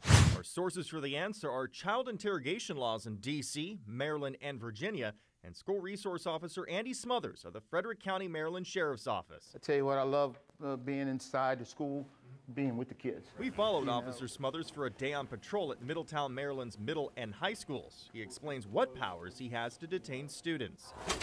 I mean, we don't cuff them. That's the last thing. That's the last thing we ever want to do is to cuff a kid, you know. But there's situations where we have to. Other than that, you know, they're afforded the same laws as everybody else. But with the passage of Maryland's Child Interrogation Protection Act this year, students have additional protections starting the 2022-2023 school year. The student is afforded an attorney.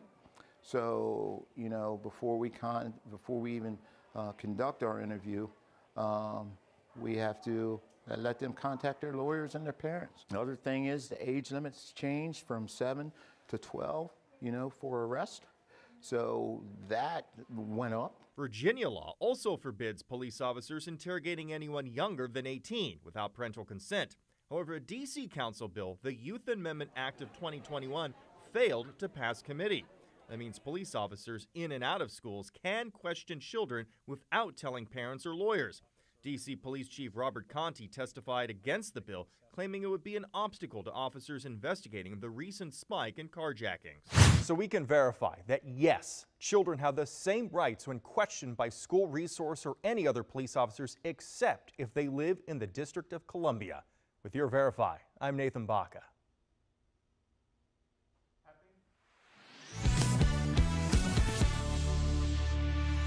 Welcome back. Thanks to smartphones, our posture probably isn't the best, myself included.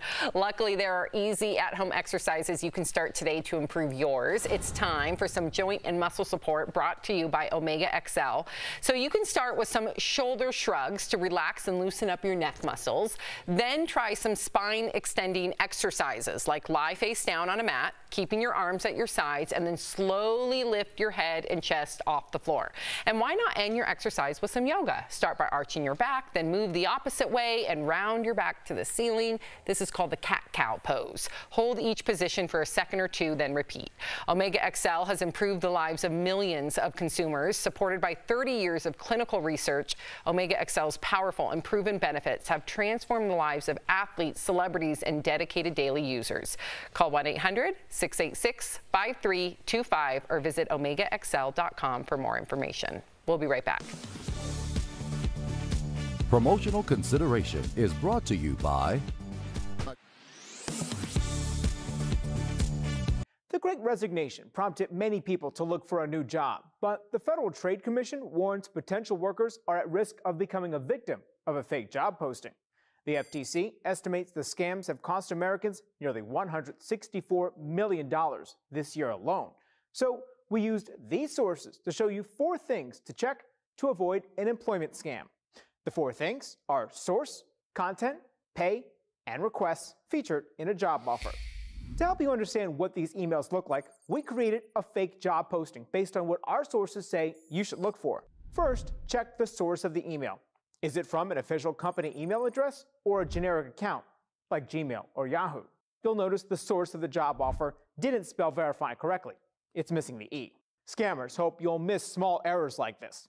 The email also isn't from a specific person, just a generic HR manager. Second, the content. Did the sender spell everything correctly and use the proper name of the company? Perspective is misspelled, and they call verify the verified team. The email also doesn't say what the job is for. Third, the pay. Is it consistent with what you'd expect?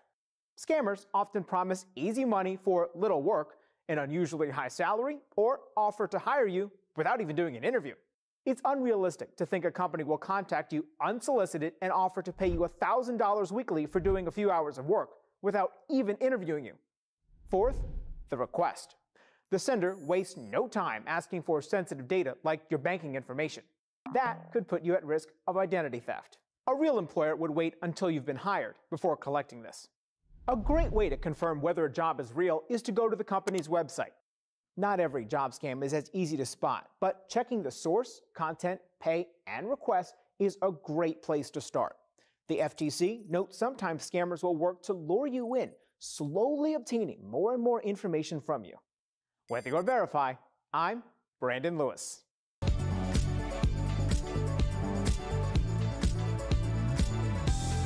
Verify here with your Fast Fact. President Joe Biden released his plan to forgive between $10,000 and $20,000 in student loans for eligible Americans. The announcement prompted several people on social media to ask if it also applies to current students who are accruing debt now. So, let's verify. These are our sources. Things work a little differently for current students because they're still accumulating debt, but the qualifications boil down to two main factors: when the loan was taken out and their income, or the parent's income.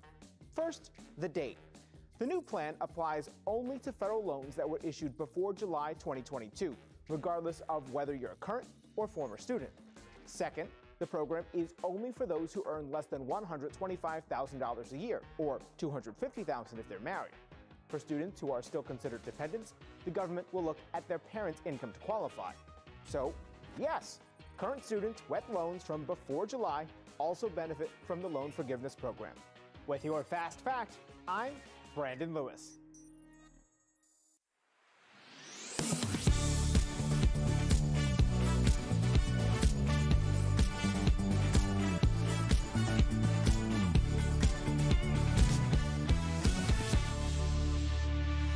Before we go, Richard Simmons is speaking out for the first time in years. So Richard posted a message on his Facebook page after a TMZ documentary aired this week. It looked at why his disappearance, or why he disappeared from public life. So on Facebook, Richard wrote, quote, "Thank you everyone for your kindness and love, Richard." Aww. Yeah, good boundary, you know what I mean? Like, it's a good lesson for people who are learning. He clearly made it a boundary and he's not breaking it. Good for him. I know, and to see all the people not criticize him, which society could go either way, and instead throw him all the love and understanding and defend his right to have anonymity. Totally. So that just, again, it helps us see the positive of social media, because oftentimes we only cover the negative. Absolutely. Good. Glad to see he's okay. I know. As we mentioned before, it is National Dog Day. So in honor of our furry friends, we want you to check out the dogs that keep our show staff happy and smiling. DBL's new Everyday. We'll see you same time, same place, Monday. DBL's new Everyday. We'll see you. Go ahead. Friday. Just one for us and one for the dogs. Repeat it.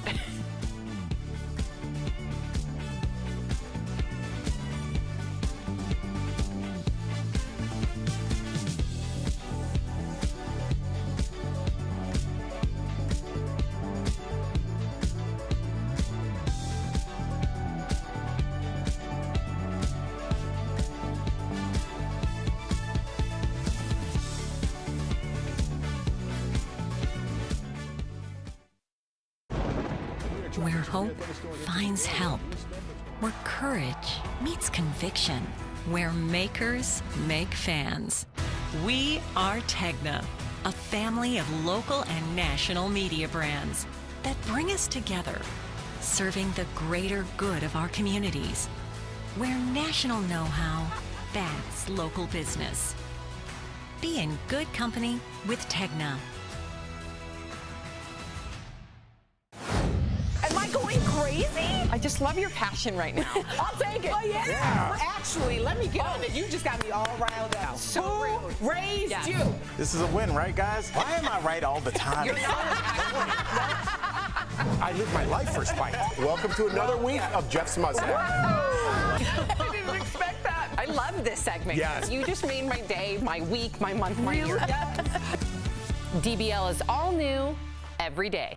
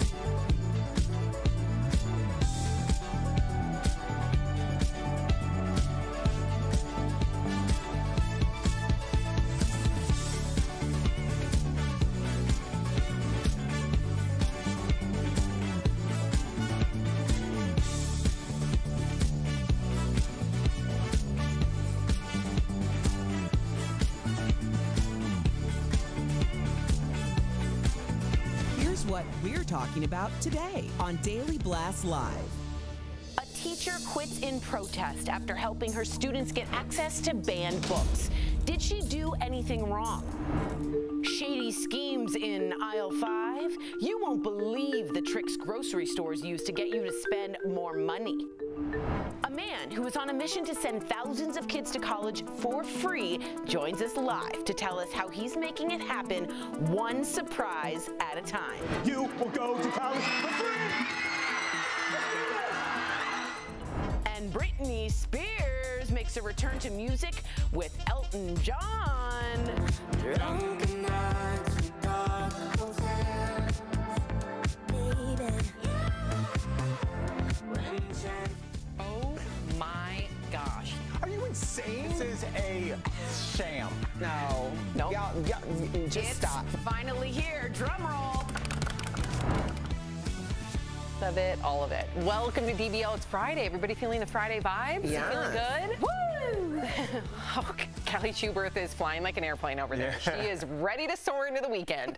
Okay, let's talk about what you all are talking about. All across the country, kids are back in school, and right now there's a pretty fierce debate going on about books, which ones are appropriate and which ones should be banned from classrooms and libraries. So check out these signs that one Oklahoma high school English teacher posted in her classroom. They say, quote, "Books the state doesn't want you to read." She then provided students with a QR code that they could scan if they wanted to, which leads them to a Brooklyn library that allows students everywhere to read banned books. Some of those titles include Genderqueer, this book called Tomboy about girls who dare to be different, and even Toni Morrison's The Bluest Eye. Now, the teacher from Oklahoma has now quit after she says a parent complained and she was put on administrative leave. Oklahoma is one of the many states that have recently passed laws leading to books getting banned, mainly based on parents who can complain and get teachers fired or fined. Before you respond, Al, as a parent and as a former teacher, I just want to say too, this teacher in particular is a sophomore English teacher, and the way this works, at least within her school district, is that all you need is one parent to say, I don't like this book. They complain to the district, to the principal, to the teacher. That teacher has 30 days not to petition it, not to come back with her own side of the story. She has 30 days to remove it. And then if she doesn't remove it, she could be face losing her job, because if the school district doesn't enforce it, that school district faces $10,000 a day fines until they deal with that said teacher. Right. What do you think? I think that here we are. This is, like I've been saying, this has been an attack on public schools, attack on public education forever. These are forever or more recent? I would say since like we started getting the Betsy DeVos and the charter school people that are clearly pushing for charter schools because they are not regulated. So we are going to tell teachers that they need to take firearms training. They should be prepared to be yelled at after school board meetings, and that if anybody has any problem with anything that makes anybody uncomfortable in a public school, one individual can change the entire curriculum. Erica, as somebody that taught middle school for 5 years, if I'm teaching out of a textbook or using a unique book for maybe 1 or 2 months, if somebody takes that book away, well, then I find myself in quite a pickle. So just think, let's take it away from something public teach. Let's say it was a public bus. What if the guy, 3 guys back from you didn't like the way we were going? He thinks the highway's faster. So now 30 days of that bus, this can't work. This is designed to shut down systems, not make them go. Well, I would push back and say this has been an attack on public schools forever. Right. I mean, when it really comes down to it, there has been a very systematic, fundamental way that we have handled public school systems, because public schools just aren't as important, especially when we're talking about what's considered the lower quartile. This is interesting to me, just the idea that now we are really looking at literature as making people feel uncomfortable, when we all know that we read out loud The Adventures of Huck Finn, which had the N-word 219 times in it, and no one seemed truly concerned about the comfort levels of any of the students in the classrooms then. Obviously, this means that this can go either way, so it could become a war of people just deciding all the books are banned. But at the end of the day, no one in the upper echelon is really affected by this, because they don't send their children to public schools. They send them to private schools. They are protected, and what they're doing is making their constituency fight against their own best interests and the best interests of their children. Wow. So if people want to go through party lines and not consider their children's best interests, then we'll see how that ends up for everyone. How long till books on evolution make people uncomfortable? Wow. What are we, fascist? If it makes you history's uncomfortable. The English language is uncomfortable. Our whole background is uncomfortable. Oscar Wilde writes, the books the world calls immoral are the books that show the world its own shame. Shame on us for not understanding that's how you teach the other generation. I can't talk about formerly enslaved people, Holocaust. I can't talk about, evolution. What if Harry Potter makes you uncomfortable for witchcraft? Wars? We can't talk about wars, so what are we going to read? Puppies and unicorns? This is outrageous. And you know what's horrific, too? It's like they don't want to make certain kids uncomfortable by teaching them the truth. How do you think the children of color, little Erica and little Al, feel in classroom when maybe they're dealing with real racism in real time? Exactly. Yet little Sam and little Tori can't read about racism? Yeah, because it makes you uncomfortable. What about those experiencing it? What about that? I don't get it. It's a way to delete history so that it can be repeated. You know, once people understand the game plan, they can get ahead of it. But if they don't learn about it, everything will seem brand new, and the cycle will start again. So this is all a plan, and you know, unless this is stopped at some point, it will be. We're going to be in a very This is a First Amendment issue to the core. But ACLU will be putting a lawsuit out there. This is absolutely outrageous, and she should have quit. And good for her. She's a whistleblower, and she should be proud. That's outrageous. And she also is in high school. We're not talking about second graders learning about sex. Exactly. Like we're not. I just want to debunk that really quickly, because I've seen some comments saying I don't want my second grader learning about X, Y, and Z. Fair. Everything is age appropriate. Okay. Whew. Here's another controversial topic that's happening in schools in Texas. So a law there requires schools to post donated signs with the U.S. motto, "In God We Trust." Well, one man is pushing to get schools to post the sign in Arabic. Here's the sign that he's having made and donating to the schools. He says the text is meant to invoke Islam. So far, he's raised more than $14,000 to get the signs made. He says that if a school rejects his sign, he plans to sue. So here's the question. Does God belong in the classrooms? And if so, is it okay to include gods from different religions? What would you say as a former teacher, Al? Also, he's an atheist. He's just trying to make a point. I think the better question is, do parents belong in classrooms? Because every question that we're having on this panel today is about parents interfering in children's lives at this point. I said probably last week when we were talking about whether BLM signs, Back the Blue signs, all very similar, yeah. It had nothing to do with either one of those entities. Those entities are adults, Erica. And quite frankly, I could care less about adults. Can these kids have 45 minutes to focus on anything without having the entire weight of the world put on every book they read, everything that they do, every comment the teacher makes can now be litigated. It seems like we're trying to drive our kids crazy. That's what it seems. Please tell me I am wrong. No, I mean, I would add to driving them crazy also to deny them education, to deny them the ability to truly see the world and have a chance in it because they're informed of how the world actually works. I mean, it's always interesting to me, you know, as a daughter of an educator, there were never a shortage of parents who needed my mother to tutor their child.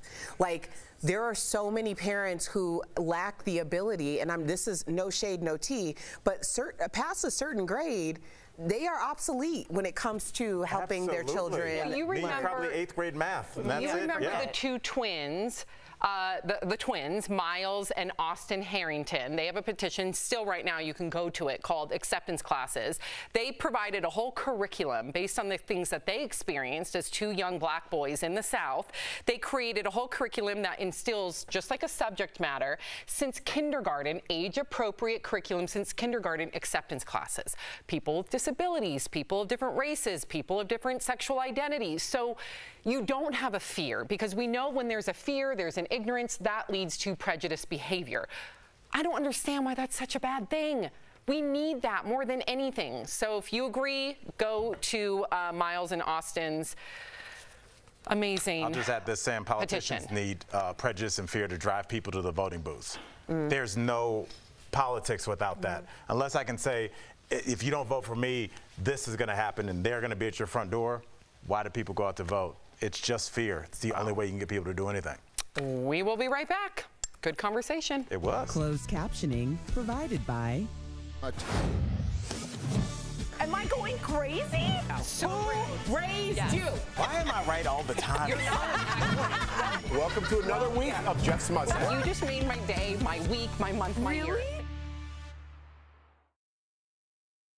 What's up, you guys? I want to give you some tweets.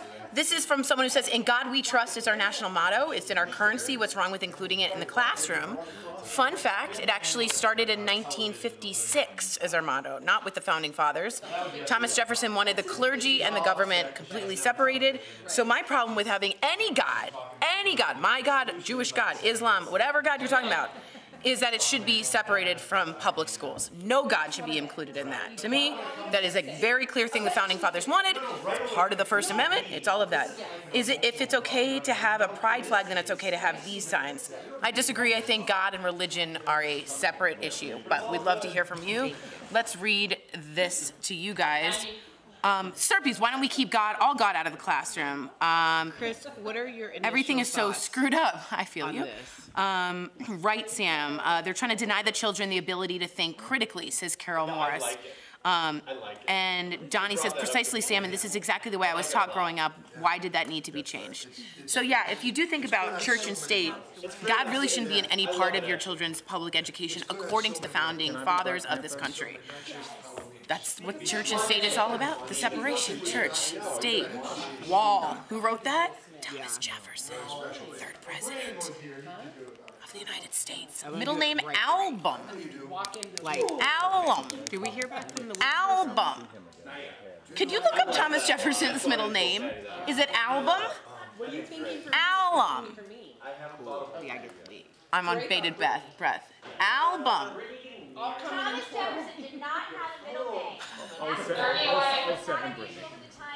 There's someone with an... I will look it up. Edison? Maybe it's something Edison. Album Edison? I'll put some. Oh boy. What president has album as a middle name?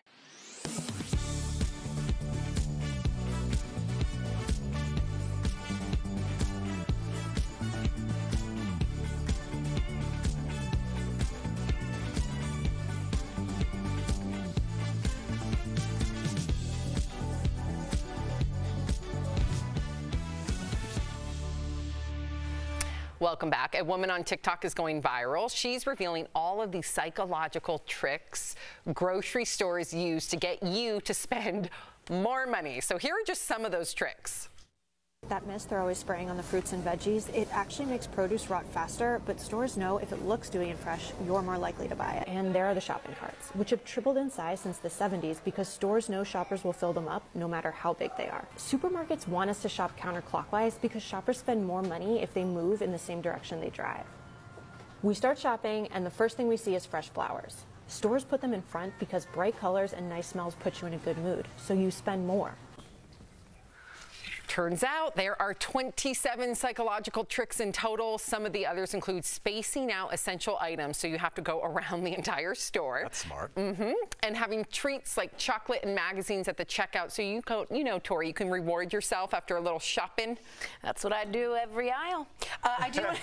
Whoops. I do also want to say I didn't realize this one. Cereal boxes have the animal, if you will, Tony the tiger, looking down at the child. So that even Toucan Sam? Even Toucan Sam. No. Even Toucan Sam. So I'm just letting you know, they go deep. No clocks allowed. No, you never know what time it is. It's like Vegas. It's like a casino. Vegas. You know what I'm saying? They pump in smells. There are no windows. There's no window. No, there's windows at Trader No, there's a lot of windows, actually. But again, no clock. So they try and keep you in that space to just keep going and going and going. It's all psychological. The colors, the tunes, everything. The flowers get me every time. I went to Whole Foods yesterday to get creamer for my mom's coffee. Oh, boy. Shout out to Heidi Shocker. I walk in, the bouquets are right there. I buy 4. So all of a sudden, my $5 creamer turns into $60. That's what they do. It's you know, I had a buddy of mine that worked at I don't know if I can say the name of the chain, but you might go there on a Friday. For are you glad? You know, and he was like the psychology of like it's a turnover kind of business, and he said the red and white, red and yellow and white points to the door, so it takes your eye to the door, and they play every third song is something like "Take Me Home" or something. Yeah, they want to you get you like, and the don't stay and catch up with your girlfriend. Get up out of here so we can turn the table over. No, I'm gonna spend the same amount of time no matter where I'm at. Not if you hear that go home song 3 times. And I think at Burger King, the red and yellow is supposed to get you to eat faster, and the plastic covering is uncomfortable, so you get up and leave. What? So there's just more turnover. It's I all could see planned. that. Yeah. That's interesting. Well, red is a power color. Yeah. Erica, you look good. Yours is more like an orangey Yes, red. I'm orange. Well, it depends on what angle. Depends on how the lighting's hitting me. They say that, red will catch your eye right away. That way you do not drive a red car if you don't want to increase your likelihood of being pulled over. I have heard that. And insurance might go up with just the color of the car. Yeah. Just the color. Yeah, keep it simple. Keep it simple. Gray. White. Beige. Hey. You just rental cars all No, I do black all the time. Okay, all the there we time. go. White is for toenails. I have a white car. Red is for toenails. Coming up on DBL, we're paying tribute to our pups because it is National Dog Day. I'm sure Tori has a big celebration at home with her dogs. How will you celebrate your pet today?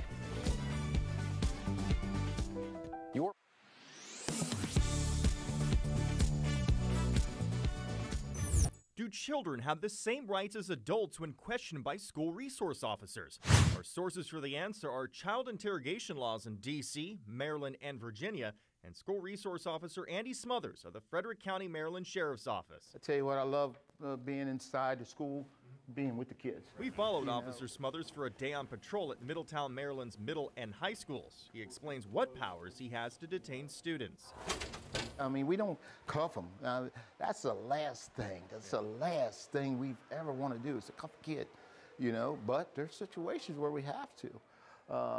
But other than that, they're afforded the same laws as everybody else. But with the passage of Maryland's Child Interrogation Protection Act this year, students have additional protections starting the 2022-2023 school year. The student is afforded an attorney. So, before we even conduct our interview, we have to let them contact their lawyers and their parents. Another thing is the age limits changed from 7 to 12, for arrest. So that went up. Virginia law also forbids police officers interrogating anyone younger than 18 without parental consent. However, a D.C. Council bill, the Youth Amendment Act of 2021, failed to pass committee. That means police officers in and out of schools can question children without telling parents or lawyers. D.C. Police Chief Robert Conti testified against the bill, claiming it would be an obstacle to officers investigating the recent spike in carjackings. So we can verify that, yes, children have the same rights when questioned by school resource or any other police officers, except if they live in the District of Columbia. With your Verify, I'm Nathan Baca.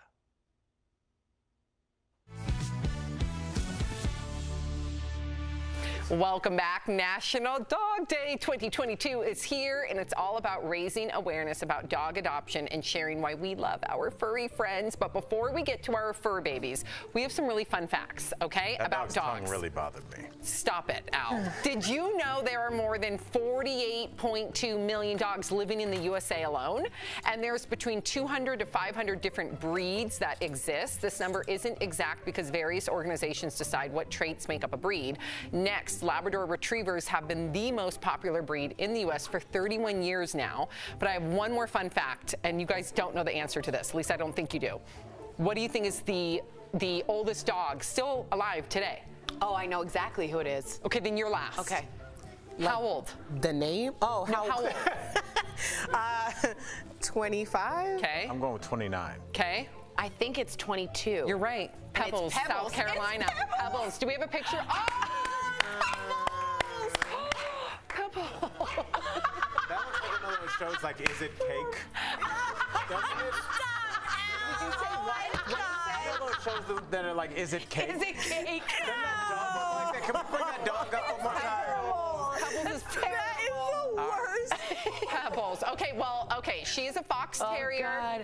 22, lives in South Carolina. But let's get to our favorite part of the story, talking about our own dogs. Erica, you're first. Oh, my Spike. Yes. Spike Papalardo. Oh, yes. There he is. Spikey. Isn't he just so stinking cute? He came into our lives because dear Aunt Fran wanted to make sure that he was going to be taken care of after she departed this earth. And Anthony went to her bedside and let her know that we were going to take care of Spike, and she passed away shortly after. I would have passed away in peace knowing that. Our fur babies are our children. Absolutely. Good on you guys. What about you, Tori? How am I gonna follow that? You with Aunt can't, Fran? but try. All right. I have two. I have Barnaby and Josie Rose. I don't know who's first. I love Barnaby. Barnaby's the great one. I love Barnaby. And Josie. Is Barnaby going through the drawers? He's weird. We thought he was a terrier, but he's a poodle Italian Greyhound mix. Oh. And Josie went through programs and became a read ambassador, and she reads with kids who are challenged with reading. So just think about adoption, not shopping. It's really, really helpful. A read ambassador? Yeah, you sit and you have books, and then they read to the dog, so they're not embarrassed. Yeah. Tori, that's wonderful. At El Marino Community Center, yeah, shout out. Okay, now you have to follow that. I know. Oh, mine is Layla, the beloved Layla. I got her the week. Got her from New York from my buddy. It's a dog walker, and I've had her ever since. She's the light of my life, just very chill. I love her. She's great with my kids. Best dog ever. He told me when I got her, he said, she's the dog of a lifetime. That's what my boy Joe said. So, and he was exactly right. So, Sammy, fur babies, I think about you. So talk to us. Scruffaluffa, Scruffaluffagus, Scruffy, my heart. Baby number 2. Yes. I put her hair in a mohawk, and she loves the way it feels. I have to trim the bangs near the eyes, and I just love her. And Erica, I need to talk to that dog psychic that you know, because I swear, stop it out. I swear, Scruffy is baby number 2. I was wondering, what about baby? Do you feel baby from? I think it's baby because, listen, baby would make me carry her up and down the stairs because she was elderly. Right. Scruffy's a year and a half. Makes me carry her up and down the stairs. Well, what about the fact that Scruffy knew the lay of the house as soon as she came in? Erica's right. How did you know that she knew it? Because she knew where to go. She knew exactly where to go. She went upstairs to the bed. She can't open doors. She can only go where there's paths. She went down the stairs too. And she knew where the food was. A dog found food. We'll be right back. Coming up, Scruffy! Yes, coming up on DBL, a Donald Trump impersonation that's being called uncanny. We'll see if we can guess who's behind the voice. And do you believe that everyone out there has a lookalike? We're explaining the science behind doppelgangers. Promotional consideration is brought to you by The Great Resignation prompted many people to look for a new job, but the Federal Trade Commission warns potential workers are at risk of becoming a victim of a fake job posting. The FTC estimates the scams have cost Americans nearly $164 million this year alone. So we used these sources to show you 4 things to check to avoid an employment scam. The 4 things are source, content, pay, and requests featured in a job offer. To help you understand what these emails look like, we created a fake job posting based on what our sources say you should look for. First, check the source of the email. Is it from an official company email address or a generic account, like Gmail or Yahoo? You'll notice the source of the job offer didn't spell verify correctly. It's missing the E. Scammers hope you'll miss small errors like this. The email also isn't from a specific person, just a generic HR manager. Second, the content. Did the sender spell everything correctly and use the proper name of the company? Perspective is misspelled, and they call verify the verified team. The email also doesn't say what the job is for. Third, the pay. Is it consistent with what you'd expect? Scammers often promise easy money for little work, an unusually high salary, or offer to hire you without even doing an interview. It's unrealistic to think a company will contact you unsolicited and offer to pay you $1,000 weekly for doing a few hours of work without even interviewing you. Fourth, the request. The sender wastes no time asking for sensitive data like your banking information. That could put you at risk of identity theft. A real employer would wait until you've been hired before collecting this. A great way to confirm whether a job is real is to go to the company's website. Not every job scam is as easy to spot, but checking the source, content, pay, and request is a great place to start. The FTC notes sometimes scammers will work to lure you in, slowly obtaining more and more information from you. With your Verify, I'm Brandon Lewis.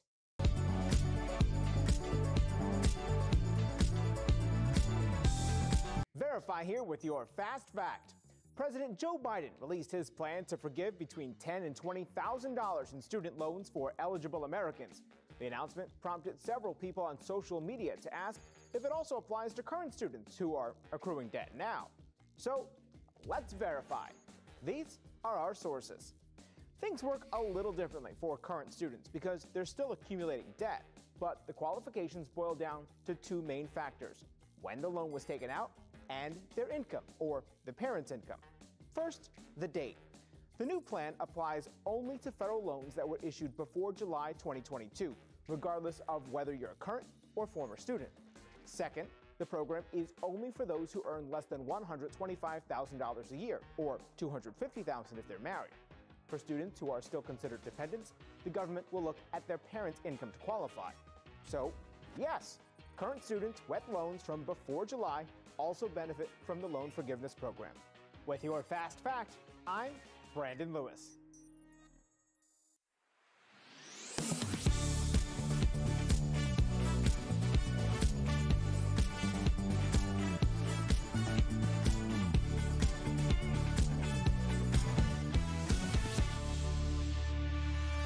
Welcome back. So Donald Trump is one of the most impersonated voices, but can you guess what star is doing this impression? Have a listen.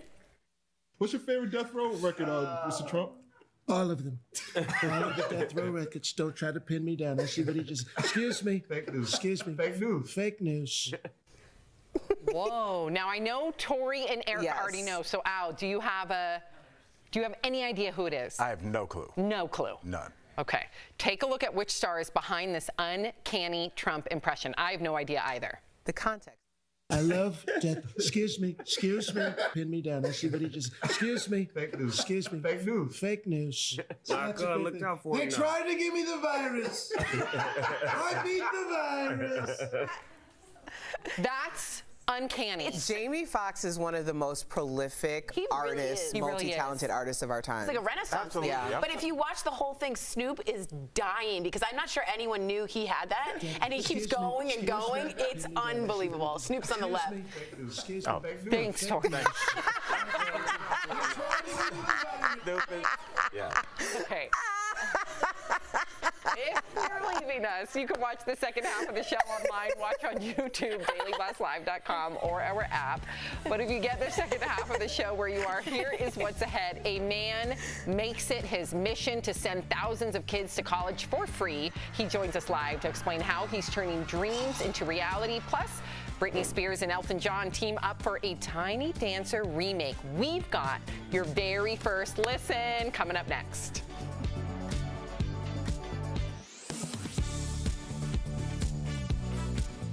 Every year, the federal government adjusts how much money it gives to Social Security and Supplemental Security income recipients. This is called a cost of living adjustment, or COLA, and is tied closely to inflation. Some people on social media are claiming that since inflation is rising so much, recipients will see a large increase next year in their monthly payments. Verify viewer Ruby and other viewers reached out to ask if that's true. So let's verify. Is Social Security's cost of living adjustment expected to be higher than average in 2023? Our sources are the Social Security Administration, the Bureau of Labor Statistics, AARP, and Mary Johnson, a Social Security and Medicare policy analyst with the Senior Citizens League. Annual increases are calculated using the Consumer Price Index, which is based on how much more people are paying for select goods and services. For the last decades, COLA has been around 2% a year, but in the last 2 years, as inflation has been rising, the cost of living adjustment has also gone up. In 2022, it was nearly 6%. The additional money started arriving in January and was the largest annual increase since 1982. The SSA will announce the official 2023 number in October, but our experts estimate recipients can expect an even larger increase, between 8 and 10%. So, yes, Social Security's cost of living adjustment is expected to be higher than average in 2023. The exact dollar amount varies by person, but if the Senior Citizens League's estimate of a 9.6% increase is correct, then the average recipient could get an additional $160 a month. With your Verify, I'm Brandon Lewis.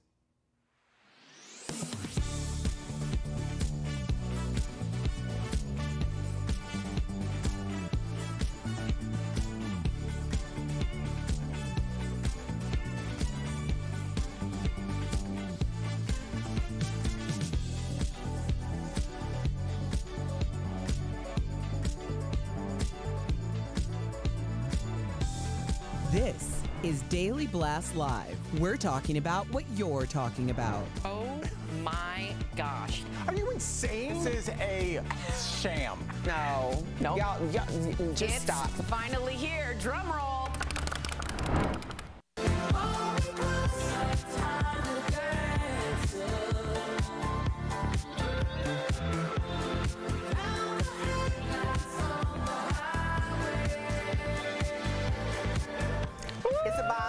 It's about. Ooh. It's terrible. Okay, wait. Ooh.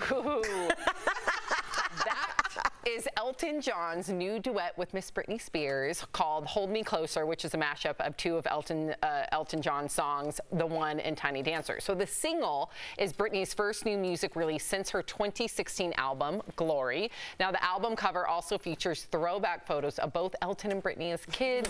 Elton told The Guardian he wanted to help Britney sing again because they share the same struggles of being, quote, broken. Britney tweeted what the single was, a big deal to her, adding, quote, I tell myself every day to let go of the hurt and bitterness and try to forgive myself and others. Okay, Tori, you the whole time had a frown. I think it's Speaking terrible. of hurt and bitterness. Excuse me. Here's the problem. I really love Elton and I love Britney and I love bringing them together. To me, that song has a very breezy, Blue Jean Baby. The original. The original. And it's got a sort of soulful, and this is like I'm going to a discotheque. But that's what's relevant today, house music. Agreed, but there's also space for like singer-songwriter music. So I know Elton John has those kind of songs. I just didn't think this was the one to switch it over. You know, it's interesting because when he created the song originally, it was his vision, and then he reimagined the vision and said, I'm gonna give y'all a bop. And here we are. A bop. Yes, because I guarantee you're gonna pass every nightclub tonight and you're gonna hear this coming out because people are going to be in full glory. It's the moment for it. Britney's free. Elton John is being, very transparent about the similarities in their journey. I mean, that's very meaningful, especially for people who are such huge stars. Who is your peer group to talk about what's really happening in your life? I think that this song has so much power and it's rooted in joy. I love it. Yeah, I think it's like a sign of the times. Did you like it? Post-COVID. I did. Would you listen to that in your car?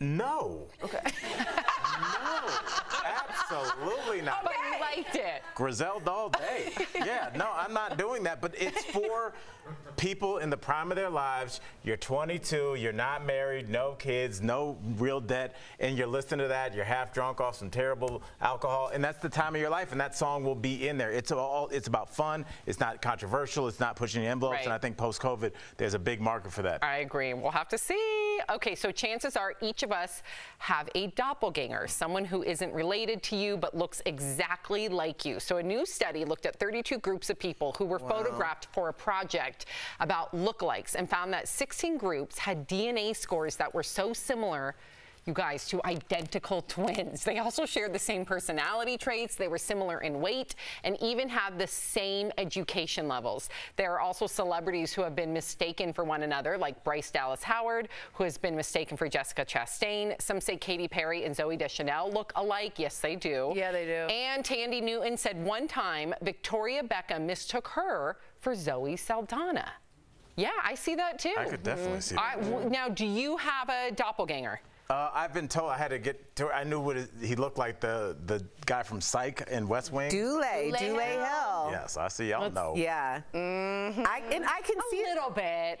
Okay, but the similarities in your personality too. I got a cameo from Dule Hill. He gave the longest, most detailed cameo. Dule, I am so sorry. We're going to get a reaction video because it was amazing. And I could see if someone's like, hey, Al, I really want you to say happy birthday to my friend, you would be that kind and generous as well. I would do a cameo for you, but I didn't get a request. Well, Dule was requested. Dule delivered. You know you can just FaceTime me. I think I can guess yours, but what about you? Well, actually, this was picked for me. Actually, one of Dule's really good girlfriends, Gabrielle Union, who is like, okay, I love Gabrielle. Okay, I don't think we look alike. I think that if I was an actress, we'd go to the same casting. I think you definitely look alike. But it's interesting because I'm in the middle of her second book, and it took me a long time to like sit down and read it because it's so on the nose. Like some of these stories, I'm like, I could have written this story too. Well, you're both activists. You're both very sensitive, very empathetic, both hustlers. Like you guys have very similar personalities. I don't know her, but from what I know of her. But you fit the survey. You guys have very similar. What about you, Tori? I don't know. I always got Anna Klomsky. I love her. I don't know. Let's see. Why are you so want one? Oh yeah. I don't know. Okay, yeah, you know what it was? It was My Girl. When she was in My Girl and Macaulay Culkin got killed by the bees and she's like, he can't see without his glasses. Yep. It just makes me feel something. So that's Anna. We love each other. I love it. Yeah. What about you, Sammy? I don't know, but people say Kristen Wiig. Okay. I don't really see it, but people say. Yeah. Absolutely. I can see that. Yeah. I never thought about it. But she's much funnier. But she also, apparently, from what I know of her, from people that have worked with her, she's very into animals and compassionate. That's crazy. So maybe we have some similar traits. And just like with this story, I know we're short on time, but you know, my mom met her birth daughter. This is a crazy story. It was you know, that was taken from her, and she found her through 23andMe. And my sister looks just like my mom, has a master's degree in social work, just like my mom. They look alike, they laugh alike, and it was same amazing. Career. Yeah, but just the same human being. So I do think there are people out there that are kind of living parallel lives to you, just maybe in a different country, in a different context. But I definitely think there's something to this. Wow. Crazy. Coming up on DBL, a comedy about COVID. We talked with one of the show's stars about how they managed to bring some levity to the pandemic. And the man behind heartwarming surprises like this one joins us live to tell us all about his amazing college scholarship program that is changing so many lives. That is coming up next. Karen, guess what? You're going back to school too. Closed captioning provided by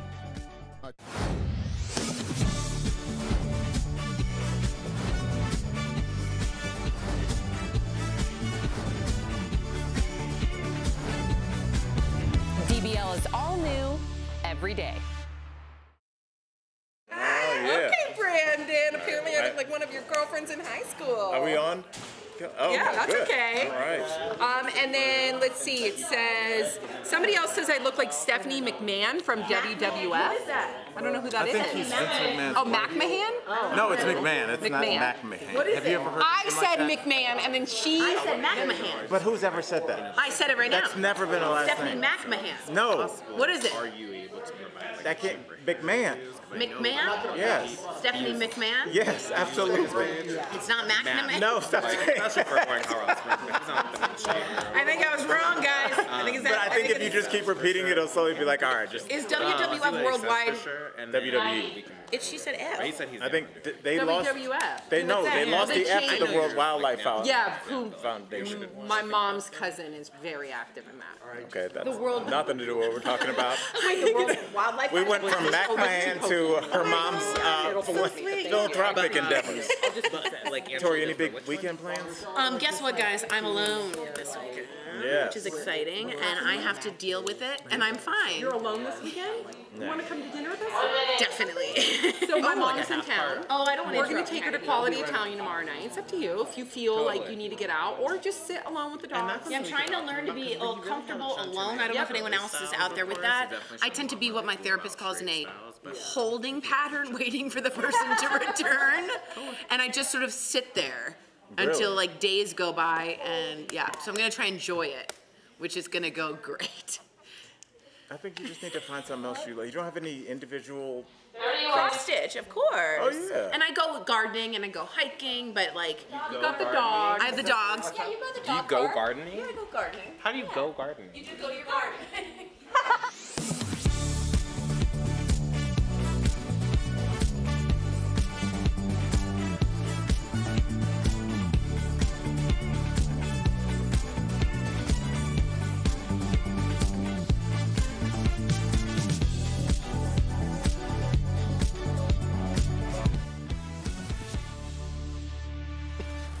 Welcome back to DBL. Did you go to college? If you didn't, what stopped you? Was it money? That's what stops thousands of Americans every single year, but self-made millionaire Pete Cadens is hoping to change that. Before we talk with him live, you have to see a look at his remarkable program. My parents weren't wealthy, but they were extremely well educated. After graduating from college, Pete starts 5 different companies over a 20-year period. Using a baseball analogy, some were singles, some were doubles, and one was a grand slam. He builds one of the largest cannabis companies in the world. We took the company public, and then I was able to retire at the age of 40. But retirement is a mindset, not a way of life. Look, I'm a guy who made a fortune in an industry that was built by black and brown people. And the only difference between me and them is I did it under a state legal construct and made a fortune. With that in mind, Pete starts a nonprofit. My philosophy on philanthropy is pay it backward. Who were the people who suffered? Who were the communities who suffered so I could succeed? He starts in his hometown, founding Hope Toledo. The delta between successful and the less successful was education and educational access. Pete's program helps high school students find their passion before sending them off to college for free. We pay for everything. That's tuition, room and board, books and fees, and give them a $1,000 semester stipend. But Pete isn't done. He sets his sights higher and starts Hope Chicago. You will go to college for free! But the surprise isn't over. Pete left one important part out. Parents, guess what? You're going back to school too.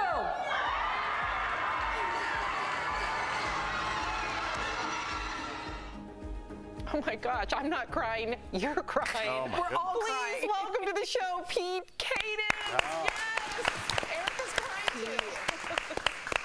First of all, Pete, I just have to tell you, as a Chicagoan myself, my mother is an educator of over 30 years. Her focus has been on lower quartile, as they call it, students. This is so amazing. I really didn't expect to get emotional because I knew you were coming on, but you know, you surprised 5 Chicago schools with scholarships. How did you pull off these surprises, and how did you get the families to get there? Well, that's always the secret sauce, working through the principals and administration. We told them, if you blow our surprise, these students may not benefit. So the art of the surprise was really innate in what we were doing. We wanted these kids and families who, frankly, they never get anything. They're never surprised with anything good. It's always bad news.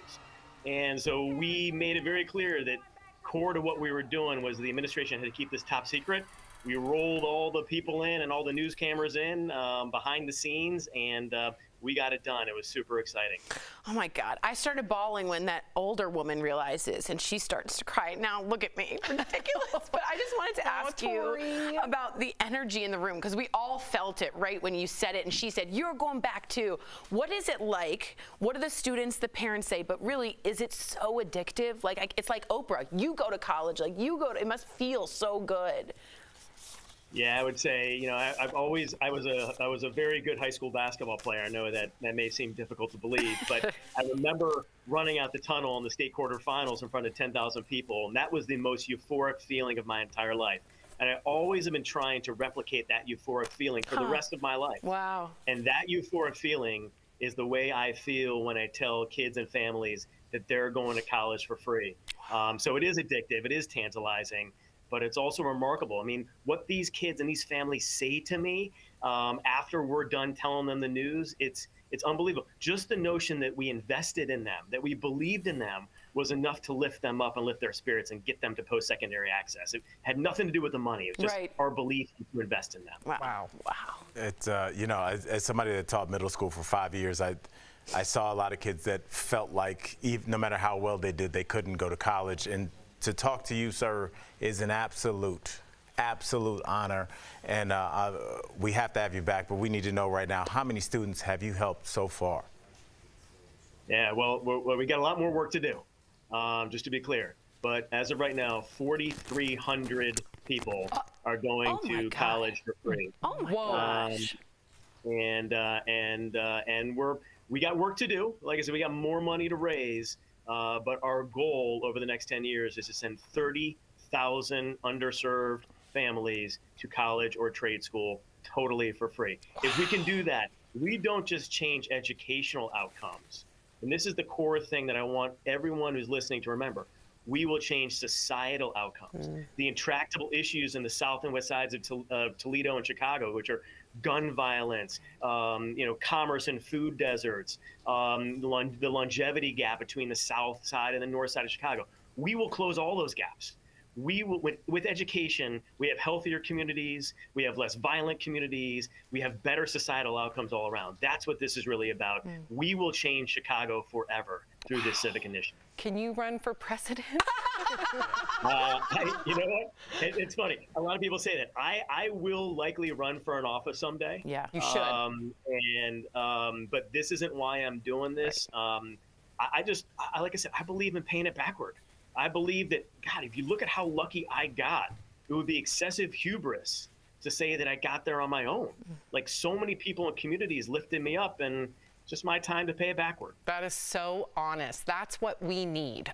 Okay, so your program not only sends students to college for free, but it also sends a parent or a guardian. Why is it important to include mom and dad in the mix? All right, so here's the thing.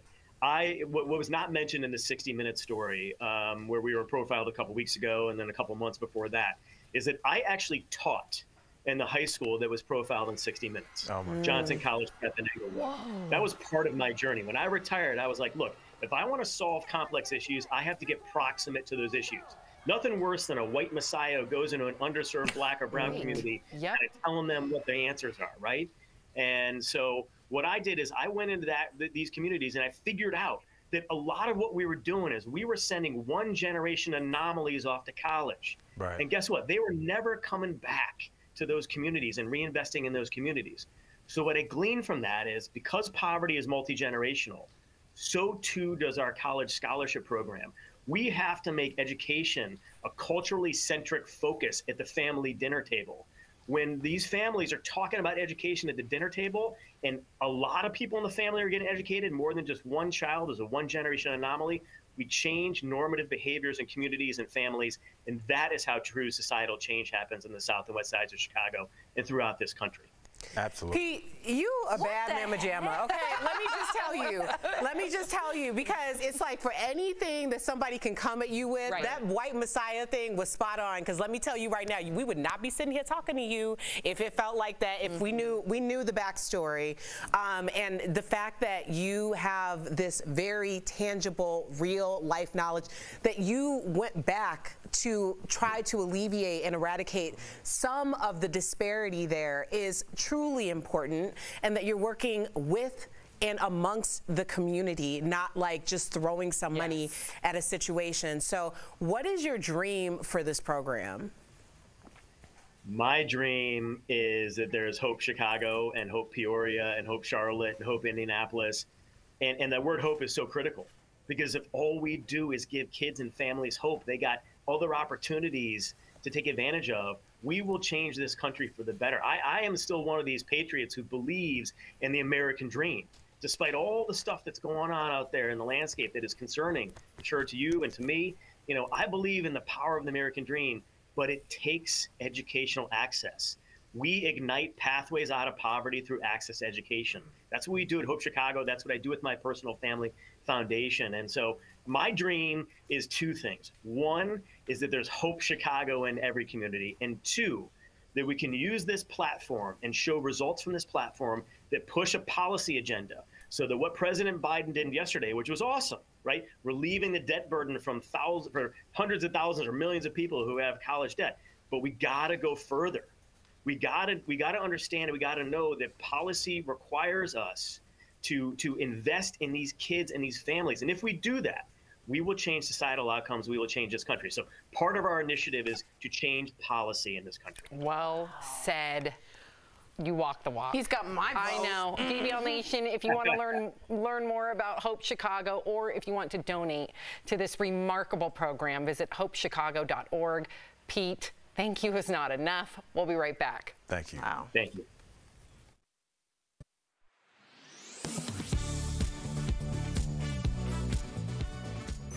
Do children have the same rights as adults when questioned by school resource officers? Our sources for the answer are child interrogation laws in D.C., Maryland, and Virginia, and school resource officer Andy Smothers of the Frederick County, Maryland Sheriff's Office. I tell you what, I love being inside the school, being with the kids. We followed Officer Smothers for a day on patrol at Middletown, Maryland's middle and high schools. He explains what powers he has to detain students. I mean, we don't cuff them. That's the last thing. That's the last thing we ever want to do is to cuff a kid, you know. But there's situations where we have to. But other than that, you know, they're afforded the same laws as everybody else. But with the passage of Maryland's Child Interrogation Protection Act this year, students have additional protections starting the 2022-2023 school year. The student is afforded an attorney. So, you know, before we even conduct our interview, we have to let them contact their lawyers and their parents. Another thing is the age limits changed from 7 to 12, you know, for arrest. So that went up. Virginia law also forbids police officers interrogating anyone younger than 18 without parental consent. However, a D.C. Council bill, the Youth Amendment Act of 2021, failed to pass committee. That means police officers in and out of schools can question children without telling parents or lawyers. D.C. Police Chief Robert Conti testified against the bill, claiming it would be an obstacle to officers investigating the recent spike in carjackings. So we can verify that, yes, children have the same rights when questioned by school resource or any other police officers, except if they live in the District of Columbia. With your Verify, I'm Nathan Baca.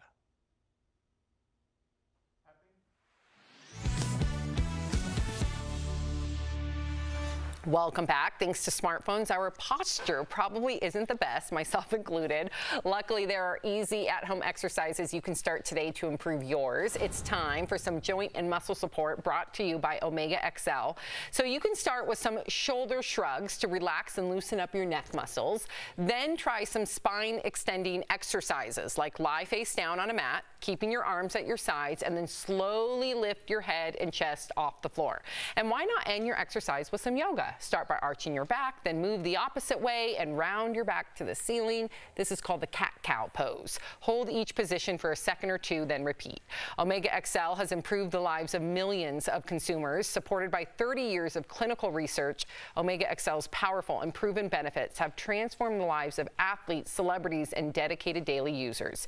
Call 1-800-686-5325 or visit OmegaXL.com for more information. We'll be right back. Promotional consideration is brought to you by The Great Resignation prompted many people to look for a new job, but the Federal Trade Commission warns potential workers are at risk of becoming a victim of a fake job posting. The FTC estimates the scams have cost Americans nearly $164 million this year alone. So we used these sources to show you 4 things to check to avoid an employment scam. The 4 things are source, content, pay, and requests featured in a job offer. To help you understand what these emails look like, we created a fake job posting based on what our sources say you should look for. First, check the source of the email. Is it from an official company email address or a generic account, like Gmail or Yahoo? You'll notice the source of the job offer didn't spell verify correctly. It's missing the E. Scammers hope you'll miss small errors like this.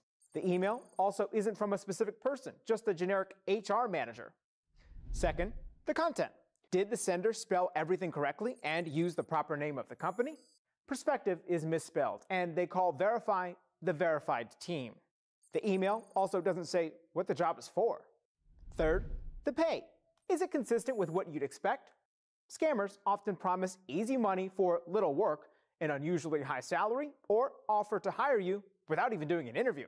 It's unrealistic to think a company will contact you unsolicited and offer to pay you $1,000 weekly for doing a few hours of work without even interviewing you. Fourth, the request. The sender wastes no time asking for sensitive data like your banking information.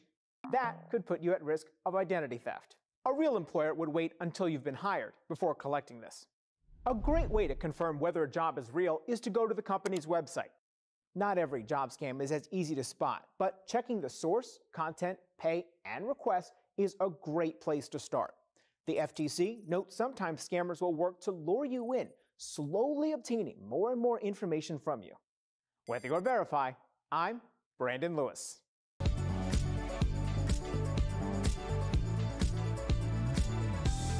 Verify here with your Fast Fact. President Joe Biden released his plan to forgive between $10,000 and $20,000 in student loans for eligible Americans. The announcement prompted several people on social media to ask if it also applies to current students who are accruing debt now. So let's verify. These are our sources. Things work a little differently for current students because they're still accumulating debt, but the qualifications boil down to 2 main factors: when the loan was taken out and their income, or the parent's income. First, the date. The new plan applies only to federal loans that were issued before July 2022, regardless of whether you're a current or former student. Second, the program is only for those who earn less than $125,000 a year, or $250,000 if they're married. For students who are still considered dependents, the government will look at their parents' income to qualify. So, yes, current students with loans from before July also benefit from the loan forgiveness program. With your Fast Fact, I'm Brandon Lewis.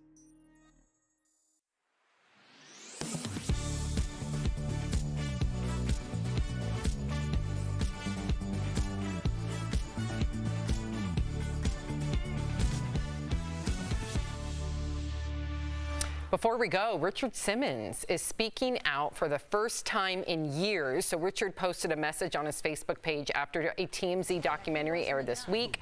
It looked at why his disappearance, or why he disappeared from public life. So on Facebook, Richard wrote, quote, "Thank you everyone for your kindness and love, Richard."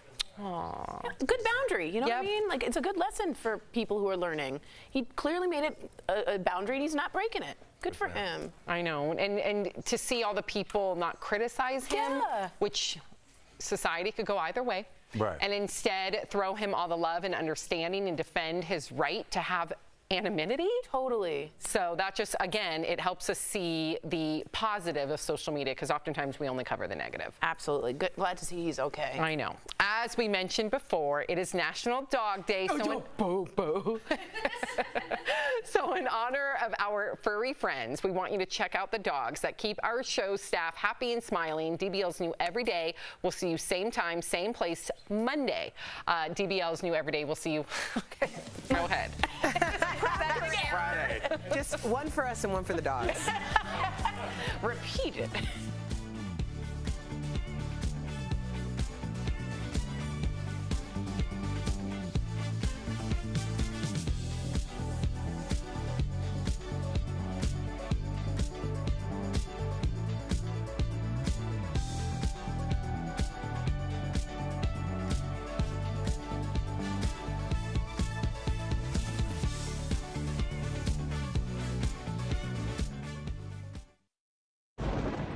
Where hope finds help.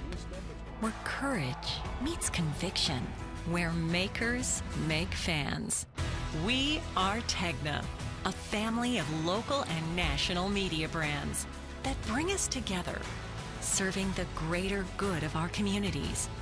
Where national know-how backs local business. Be in good company with Tegna. Am I going crazy? I just love your passion right now. I'll take it. Oh, yeah. Well, actually, let me get on it. You just got me all riled up. So Who raised you? This is a win, right, guys? Why am I right all the time? You're not.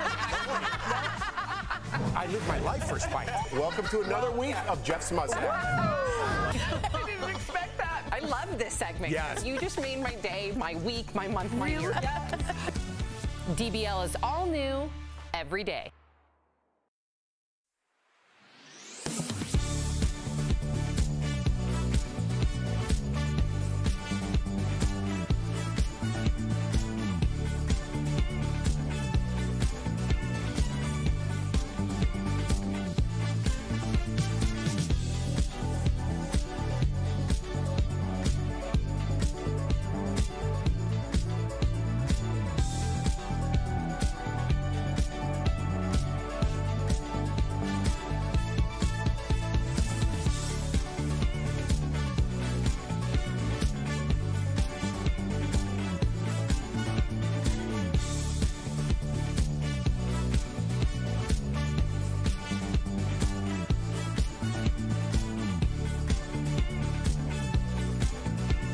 What we're talking about today on Daily Blast Live.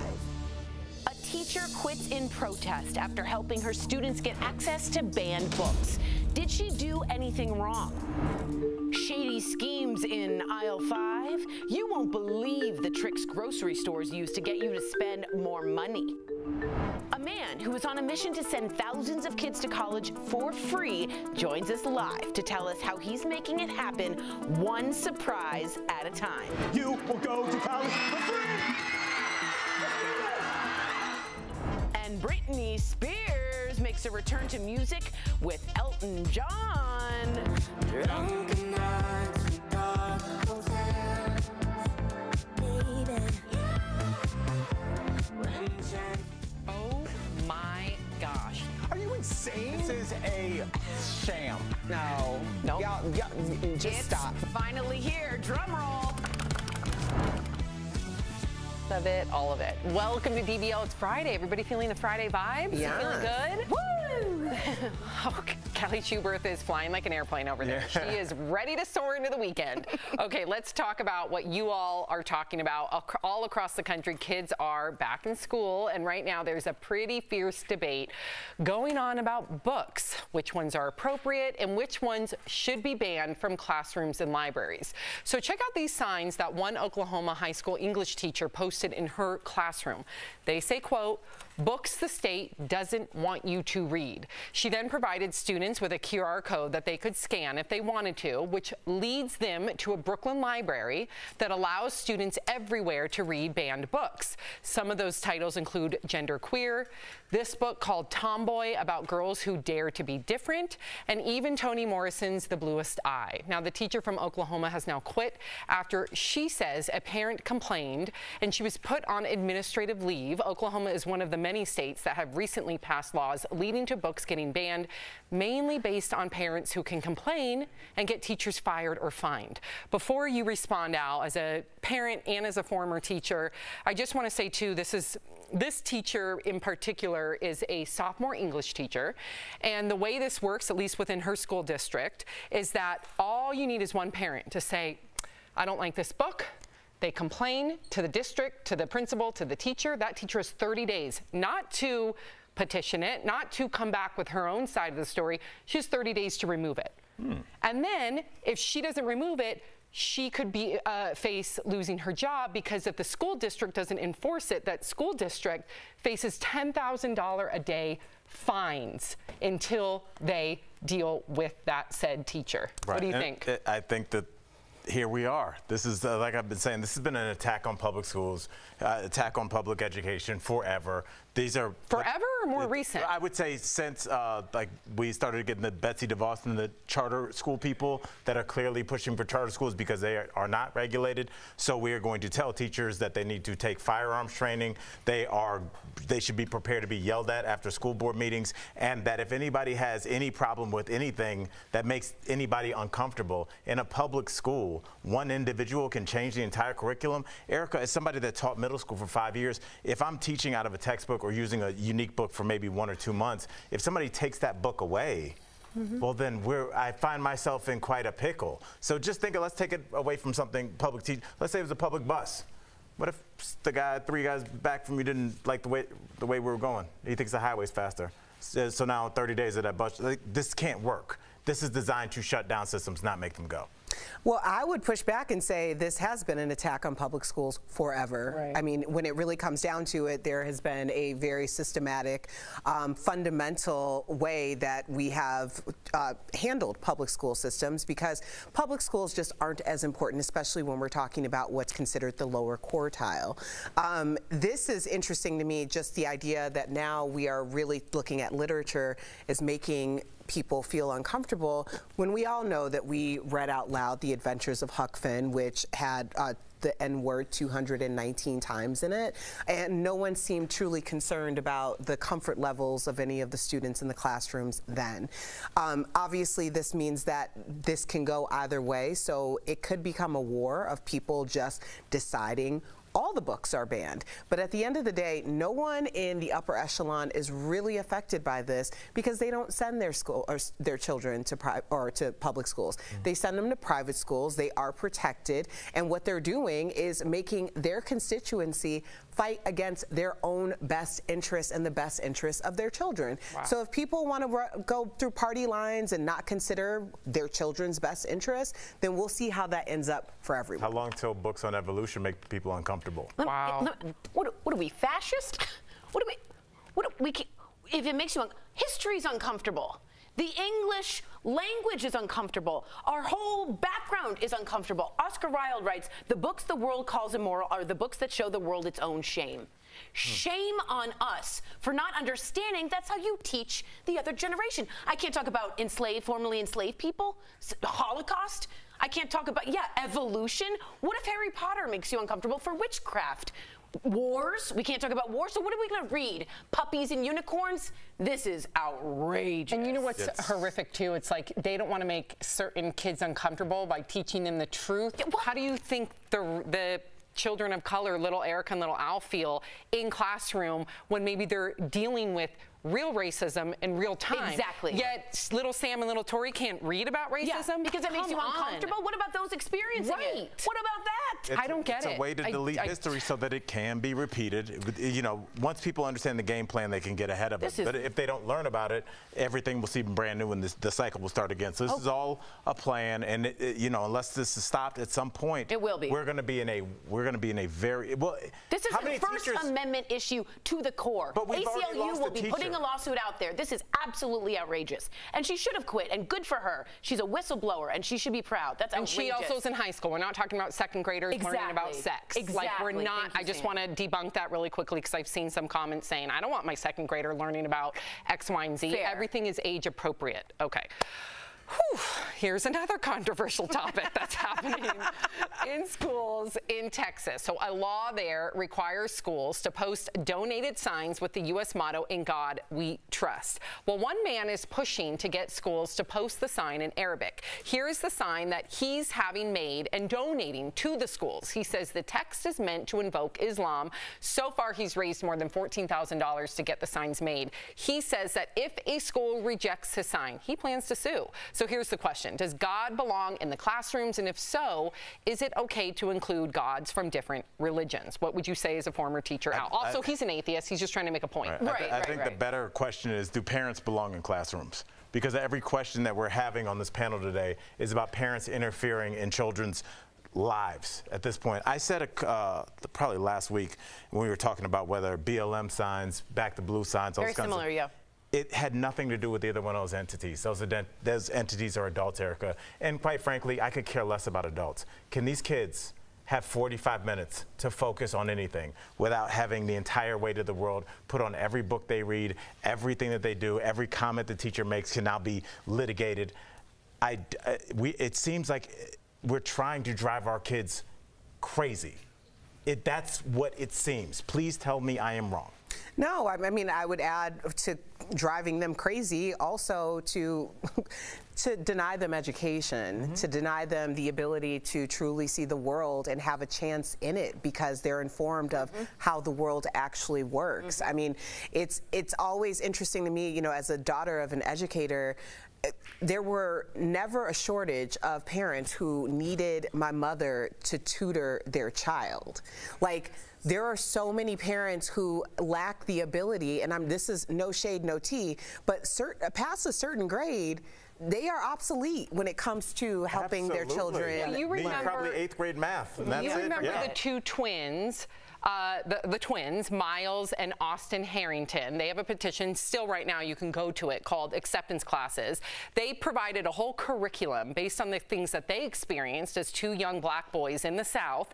They created a whole curriculum that instills just like a subject matter since kindergarten, age-appropriate curriculum since kindergarten, acceptance classes. People with disabilities, people of different races, people of different sexual identities. So you don't have a fear because we know when there's a fear, there's an ignorance that leads to prejudiced behavior. I don't understand why that's such a bad thing. We need that more than anything. So if you agree, go to Miles and Austin's amazing I'll just add this, Sam. Politicians need prejudice and fear to drive people to the voting booths. There's no politics without that. Unless I can say, if you don't vote for me, this is going to happen and they're going to be at your front door, why do people go out to vote? It's just fear. It's the only way you can get people to do anything. We will be right back. Good conversation. It was. Closed captioning provided by...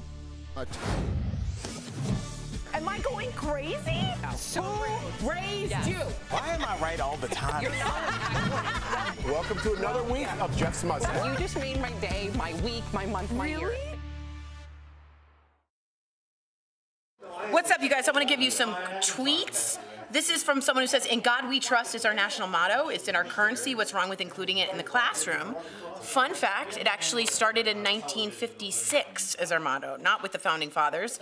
Thomas Jefferson wanted the clergy and the government completely separated. So my problem with having any God, my God, Jewish God, Islam, whatever God you're talking about, is that it should be separated from public schools. No God should be included in that. To me, that is a very clear thing the Founding Fathers wanted. It's part of the First Amendment. It's all of that. If it's okay to have a pride flag, then it's okay to have these signs. I disagree. I think God and religion are a separate issue, but we'd love to hear from you. let's read this to you guys. Serpies, why don't we keep all God out of the classroom? Chris, what are your initial Everything is so thoughts screwed up. I feel on you. this? Right, Sam. They're trying to deny the children the ability to think critically, says Carol Morris. I like it. And Donnie says, precisely, Sam, and this is exactly the way I was taught growing up. Why did that need to be changed? So yeah, if you do think about church and state, God really shouldn't be in any part of your children's public education according to the founding fathers of this country. That's what church and state is all about, the separation, church, state, wall. Who wrote that? Thomas Jefferson, 3rd president of the United States. Middle name Album. Like Album. Do we hear back from the Album. Could you look up Thomas Jefferson's middle name? Is it Album? What are you thinking for Album. me? Oh, yeah, I get the lead. I'm on bated breath. Album. Thomas Jefferson did not have a middle name. There's someone with an. I will look it up. Edison? Maybe it's something Edison. Album Edison? I'll put some. Oh boy. What president has album as a middle name?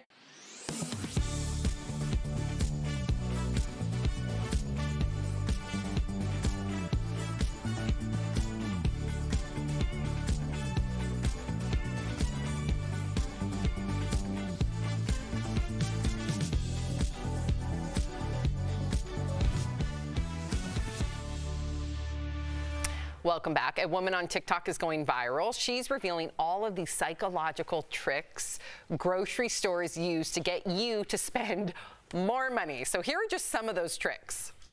That mist they're always spraying on the fruits and veggies, it actually makes produce rot faster, but stores know if it looks dewy and fresh, you're more likely to buy it. And there are the shopping carts, which have tripled in size since the 70s because stores know shoppers will fill them up no matter how big they are. Supermarkets want us to shop counterclockwise because shoppers spend more money if they move in the same direction they drive. We start shopping and the first thing we see is fresh flowers. Stores put them in front because bright colors and nice smells put you in a good mood, so you spend more.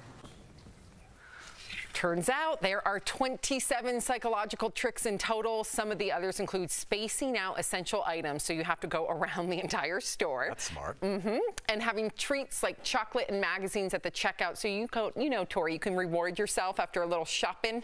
That's what I do every aisle. I do. Whoops. I do also want to say I didn't realize this one. Cereal boxes have the animal, if you will, Tony the tiger, looking down at the child. So that even Toucan Sam? Even Toucan Sam. No. Even Toucan Sam. So I'm just letting you know, they go deep. No clocks allowed. No, you never know what time it is. It's like Vegas. It's like a casino. Vegas. You know what I'm saying? They pump in smells. There are no windows. There's no window. No, there's windows at Trader No, there's a lot of windows, actually. But again, no clock. So they try and keep you in that space to just keep going and going. It's all psychological. The colors, the tunes, everything. The flowers get me every time. I went to Whole Foods yesterday to get creamer for my mom's coffee. Oh, boy. Shout out to Heidi Shocker. I walk in, the bouquets are right there. I buy 4. So all of a sudden, my $5 creamer turns into $60. That's what they do. It's, you know, I had a buddy of mine that worked at I don't know if I can say the name of the chain, but you might go there on a Friday for a burger. Are you glad?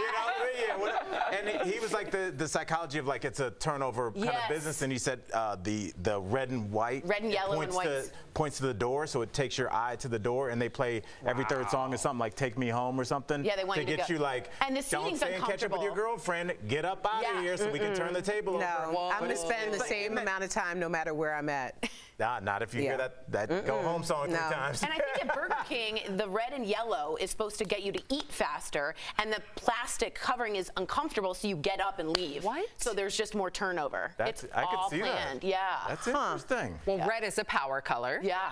Erica, you look good. Yours is more like an orangey Yes, red. I'm orange. Well, it depends on what angle. Depends on how the lighting's hitting me. They say that, red will catch your eye right away. That way you do not drive a red car if you don't want to increase your likelihood of being pulled over. I have heard that. And insurance might go up with just the color of the car. Yeah. Just the color. Yeah, keep it simple. Keep it simple. Gray. White. Beige. Hey. You just driving rental cars all No, I do black all the time. Okay, all the time. White is for toenails. I have a white car. Red is for toenails.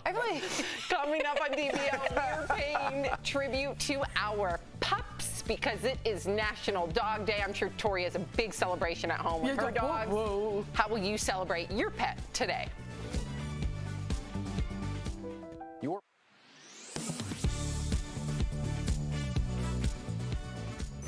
Do children have the same rights as adults when questioned by school resource officers?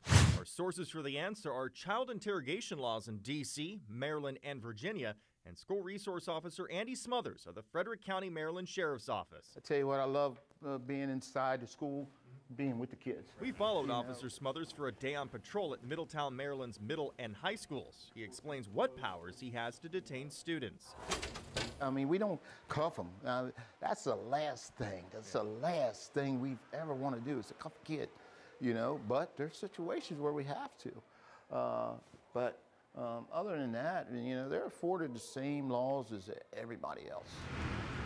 But with the passage of Maryland's Child Interrogation Protection Act this year, students have additional protections starting the 2022-2023 school year. The student is afforded an attorney. So, you know, before we even conduct our interview, we have to let them contact their lawyers and their parents. Another thing is the age limits changed from 7 to 12, you know, for arrest. So that went up. Virginia law also forbids police officers interrogating anyone younger than 18 without parental consent. However, a D.C. Council bill, the Youth Amendment Act of 2021, failed to pass committee. That means police officers in and out of schools can question children without telling parents or lawyers. D.C. Police Chief Robert Conti testified against the bill, claiming it would be an obstacle to officers investigating the recent spike in carjackings. So we can verify that, yes, children have the same rights when questioned by school resource or any other police officers, except if they live in the District of Columbia. With your Verify, I'm Nathan Baca.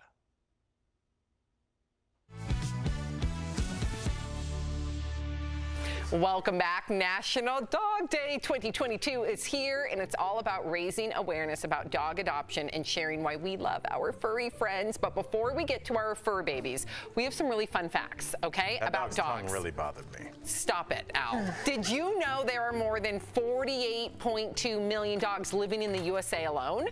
And there's between 200 to 500 different breeds that exist. This number isn't exact because various organizations decide what traits make up a breed. Next, Labrador Retrievers have been the most popular breed in the U.S. for 31 years now. But I have one more fun fact, and you guys don't know the answer to this. At least I don't think you do. What do you think is the oldest dog still alive today? Oh, I know exactly who it is. Okay, then you're last. Okay. How old? The name? Oh, how old? 25. Okay. I'm going with 29. Okay. I think it's 22. You're right. Pebbles, South Carolina. Pebbles. Do we have a picture? Oh! Pebbles! That looks like another one shows, like, is it cake? Doesn't it? Did you say what? Shows that are like, is it cake? Is it cake? Doesn't that dog look like that? Can we bring that dog up one more time? Pebbles is terrible. That is the worst. Pebbles. Okay, well, okay, she's a fox terrier. God. 22, lives in South Carolina. But let's get to our favorite part of the story, talking about our own dogs. Erica, you're first. Oh, my Spike, yes. Spike Papalardo. Oh, yes. There he is. Spikey. Isn't he just so stinking cute? He came into our lives because dear Aunt Fran wanted to make sure that he was going to be taken care of after she departed this earth, and Anthony went to her bedside and let her know that we were going to take care of Spike, and she passed away shortly after. I would have passed away in peace knowing that. Our fur babies are our children. Absolutely. Good on you guys. What about you, Tori? How am I going to follow that? You with Aunt can't, Fran? but try. All right. I have two. I have Barnaby and Josie Rose. I don't know who's first. Oh, I love Barnaby. Barnaby's the great one. I love Barnaby. And Josie. Is Barnaby going through the drawers? He's weird. We thought he was a terrier, but he's a poodle Italian greyhound mix. Oh. And Josie went through programs and became a read ambassador, and she reads with kids who are challenged with reading. So just know, think about adoption, not shopping. It's really helpful. A read ambassador? Yeah, you sit and you have books, and then they read to the dog, so they're not embarrassed. Yeah. Tori, that's wonderful. At El Marino Community Center, yeah, shout out. Okay, now you have to follow that. I know. Oh, mine is Layla, the beloved Layla. I got her the week. Got her from New York from my buddy. It's a dog walker, and I've had her ever since. She's the light of my life, just very chill. I love her. She's great with my kids. Best dog ever. He told me when I got her, he said, she's the dog of a lifetime. That's what my boy Joe said. So, and he was exactly right. So, Sammy, fur babies, I think about you. So talk to us. Scruffaluffagus, Scruffy, my heart. Baby number 2. I put her hair in a mohawk, and she loves the way it feels. I have to trim the bangs near the eyes, and I just love her. And Erica, I need to talk to that dog psychic that you know, because I swear, stop it out. I swear, Scruffy is baby number 2. I was wondering, what about Baby? Do you feel Baby from? I think it's Baby because, listen, Baby would make me carry her up and down the stairs because she was elderly. Right. Scruffy's a year and a half. Makes me carry her up and down the stairs. Well, what about the fact that Scruffy knew the lay of the house as soon as she came in? Erica's right. How did you know that she knew it? Because she knew where to go. She knew exactly where to go. She went upstairs to the bed. She can't open doors. She can only go where there's paths. She went down the stairs too. And she knew where the food was. A dog found food. We'll be right back. Scruffy! Yes, coming up on DBL, a Donald Trump impersonation that's being called uncanny. We'll see if we can guess who's behind the voice. And do you believe that everyone out there has a look-alike? We're explaining the science behind doppelgangers. Promotional consideration is brought to you by The Great Resignation prompted many people to look for a new job, but the Federal Trade Commission warns potential workers are at risk of becoming a victim of a fake job posting. The FTC estimates the scams have cost Americans nearly $164 million this year alone. So we used these sources to show you 4 things to check to avoid an employment scam. The 4 things are source, content, pay, and requests featured in a job offer. To help you understand what these emails look like, we created a fake job posting based on what our sources say you should look for. First, check the source of the email. Is it from an official company email address or a generic account, like Gmail or Yahoo? You'll notice the source of the job offer didn't spell verify correctly. It's missing the E. Scammers hope you'll miss small errors like this. The email also isn't from a specific person, just a generic HR manager. Second, the content. Did the sender spell everything correctly and use the proper name of the company? Perspective is misspelled, and they call verify the verified team. The email also doesn't say what the job is for. Third, the pay. Is it consistent with what you'd expect? Scammers often promise easy money for little work, an unusually high salary, or offer to hire you without even doing an interview. It's unrealistic to think a company will contact you unsolicited and offer to pay you $1,000 weekly for doing a few hours of work without even interviewing you. Fourth, the request. The sender wastes no time asking for sensitive data like your banking information. That could put you at risk of identity theft. A real employer would wait until you've been hired before collecting this. A great way to confirm whether a job is real is to go to the company's website. Not every job scam is as easy to spot, but checking the source, content, pay, and request is a great place to start. The FTC notes sometimes scammers will work to lure you in, slowly obtaining more and more information from you. With your Verify, I'm Brandon Lewis.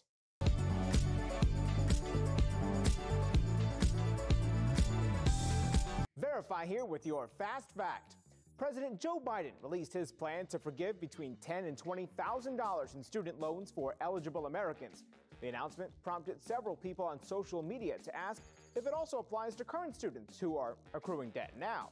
So let's verify. These are our sources. Things work a little differently for current students because they're still accumulating debt, but the qualifications boil down to 2 main factors: when the loan was taken out and their income, or the parent's income. First, the date. The new plan applies only to federal loans that were issued before July 2022, regardless of whether you're a current or former student. Second, the program is only for those who earn less than $125,000 a year, or $250,000 if they're married. For students who are still considered dependents, the government will look at their parents' income to qualify. So, yes, current students with loans from before July also benefit from the loan forgiveness program. With your Fast Fact, I'm Brandon Lewis.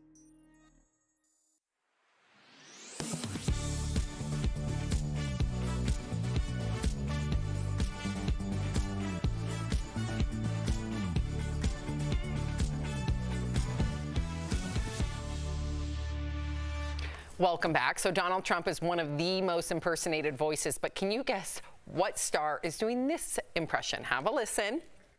What's your favorite Death Row record, Mr. Trump? All of them. All of the Death Row records. Don't try to pin me down. I see what he just. Excuse me. Fake news. Excuse me. Fake news. Fake news. Whoa. Now I know Tori and Erica already know. So Al, do you have any idea who it is? I have no clue. No clue. None. Okay. Take a look at which star is behind this uncanny Trump impression. I have no idea either. The context. I love death. Excuse me. Excuse me. Pin me down. I see what he just. Excuse me. Fake news. Excuse me. Fake news. Fake news. Look out for They tried to give me the virus. I beat the virus. That's uncanny. Jamie Foxx is one of the most prolific artists, multi-talented artists of our time. It's like a renaissance. Absolutely. Yeah. But if you watch the whole thing, Snoop is dying because I'm not sure anyone knew he had that. And he keeps going and going. It's unbelievable. Snoop's on the left. Oh. Thanks, Tori. Yeah.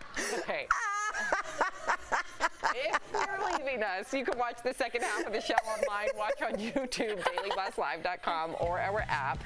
But if you get the second half of the show where you are, here is what's ahead. A man makes it his mission to send thousands of kids to college for free. He joins us live to explain how he's turning dreams into reality. Plus, Britney Spears and Elton John team up for a Tiny Dancer remake. We've got your very first listen coming up next.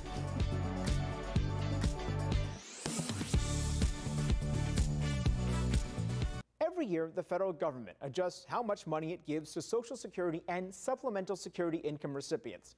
This is called a cost of living adjustment, or COLA, and is tied closely to inflation. Some people on social media are claiming that since inflation is rising so much, recipients will see a large increase next year in their monthly payments. Verify viewer Ruby and other viewers reached out to ask if that's true. So let's verify. Is Social Security's cost of living adjustment expected to be higher than average in 2023? Our sources are the Social Security Administration, the Bureau of Labor Statistics, AARP, and Mary Johnson, a Social Security and Medicare policy analyst with the Senior Citizens League. Annual increases are calculated using the Consumer Price Index, which is based on how much more people are paying for select goods and services. For the last decades, COLA has been around 2% a year, but in the last 2 years, as inflation has been rising, the cost of living adjustment has also gone up. In 2022, it was nearly 6%. The additional money started arriving in January and was the largest annual increase since 1982.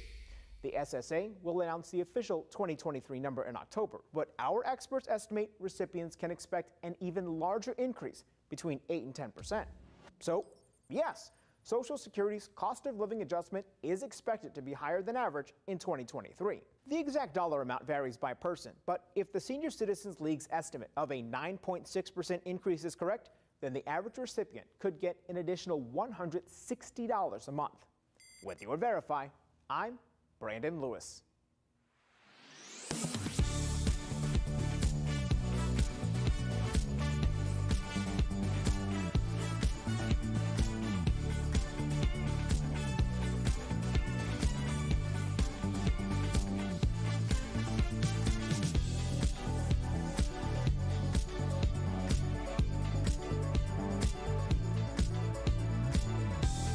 This is Daily Blast Live. We're talking about what you're talking about. Oh my gosh. Are you insane? This is a sham. No. No.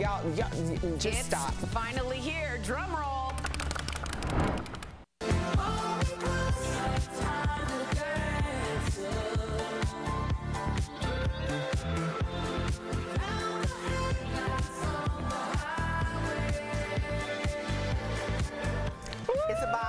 It's a bop. Ooh. It's terrible. Okay, wait. Ooh.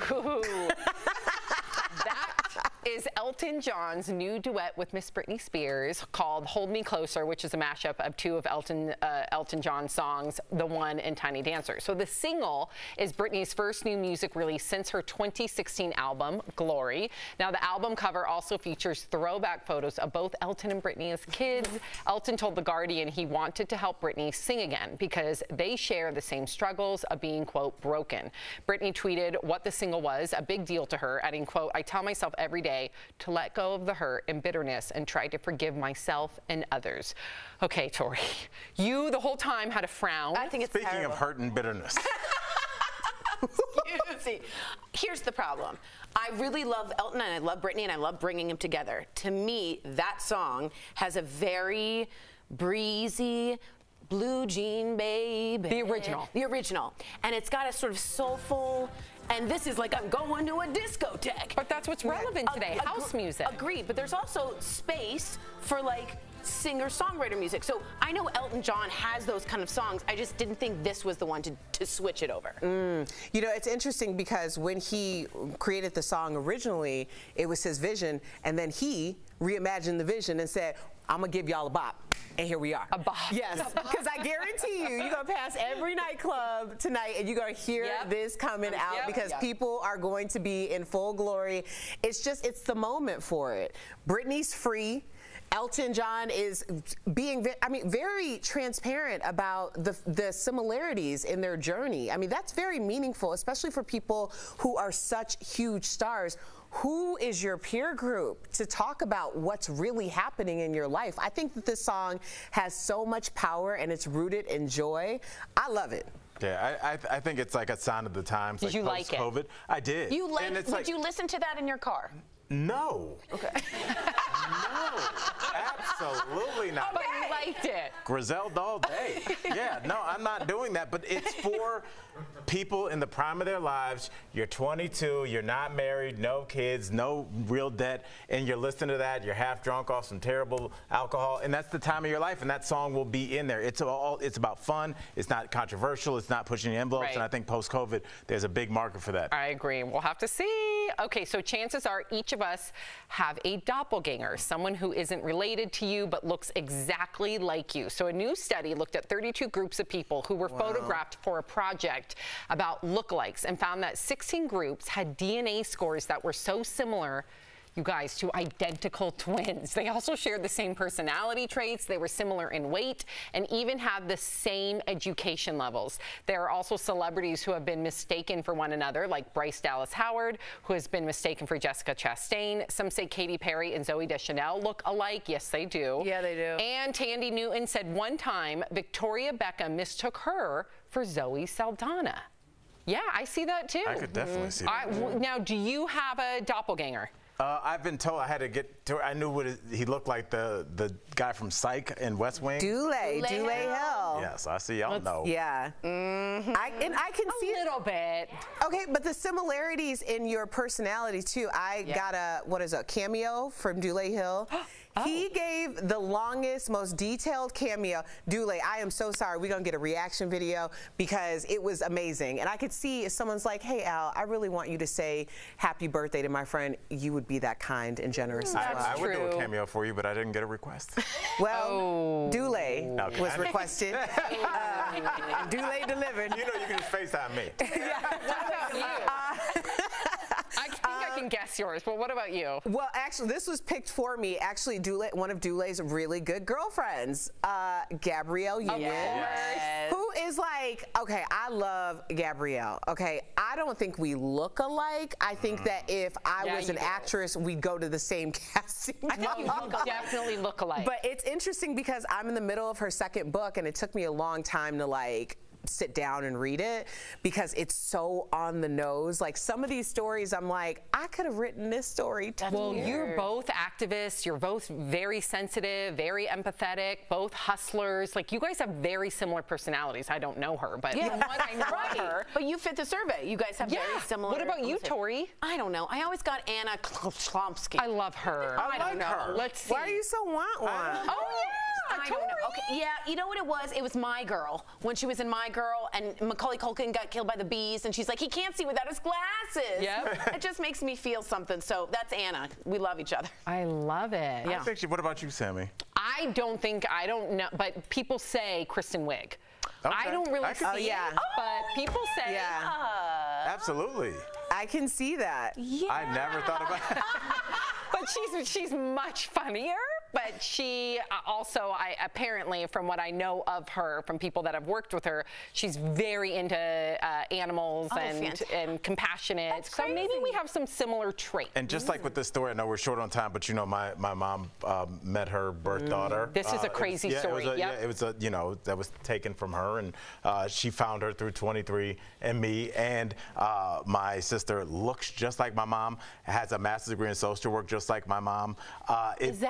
They look alike, they laugh alike, and it was same amazing. Career. Yeah, but just the same human being. So I do think there are people out there that are kind of living parallel lives to you, just maybe in a different country, in a different context. But I definitely think there's something to this. Wow. Crazy. Coming up on DBL, a comedy about COVID. We talked with one of the show's stars about how they managed to bring some levity to the pandemic. And the man behind heartwarming surprises like this one joins us live to tell us all about his amazing college scholarship program that is changing so many lives. That is coming up next. Parents, guess what? You're going back to school too. Closed captioning provided by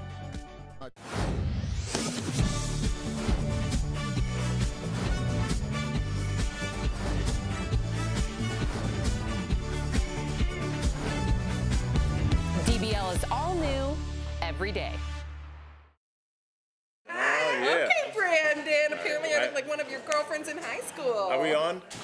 Oh, yeah, that's good. okay. All right. And then let's see. It says somebody else says I look like Stephanie McMahon from WWF. Who is that? I don't know who that is. I think he's Vince McMahon. Oh, McMahon? No, it's McMahon. It's not McMahon. What is Have you ever heard I something said like that? McMahon, and then she. I said McMahon. But who's ever said that? I said it right now. That's never been a last Stephanie name. McMahon. No. What is it? Are you able to provide that can't McMahon. McMahon? Yes. Stephanie McMahon? Yes, absolutely. It's not McMahon? No, stop saying I think I was wrong, guys. I think it's that. But I think if you just keep repeating it, it'll slowly be like, all right, just. Is WWF worldwide? WWE. She said F. I think they lost. WWF. They lost the F to the World Wildlife Yeah, Foundation. My mom's cousin is very active in that. Okay, that's The world- nothing to do with what we're talking about. The World Wildlife We went from McMahon to her mom's philanthropic endeavors. Tori, any big weekend plans? Guess what, guys? I'm alone this weekend.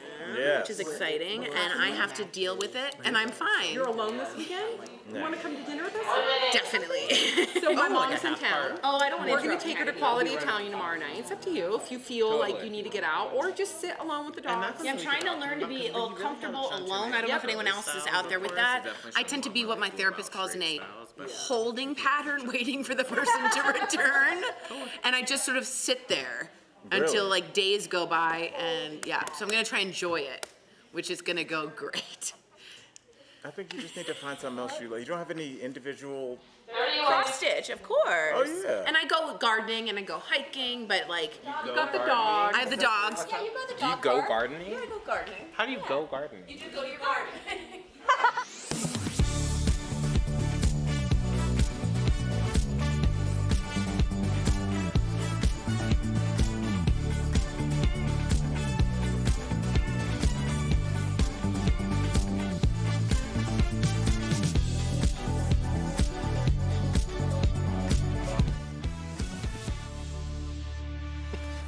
Welcome back to DBL. Did you go to college? If you didn't, what stopped you? Was it money? That's what stops thousands of Americans every single year, but self-made millionaire Pete Cadens is hoping to change that. Before we talk with him live, you have to see a look at his remarkable program.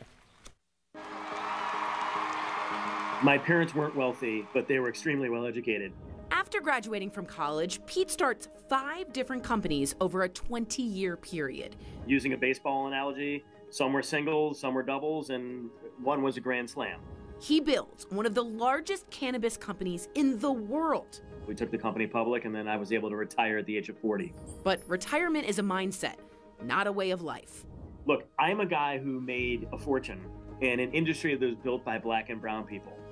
And the only difference between me and them is I did it under a state legal construct and made a fortune. With that in mind, Pete starts a nonprofit. My philosophy on philanthropy is pay it backward.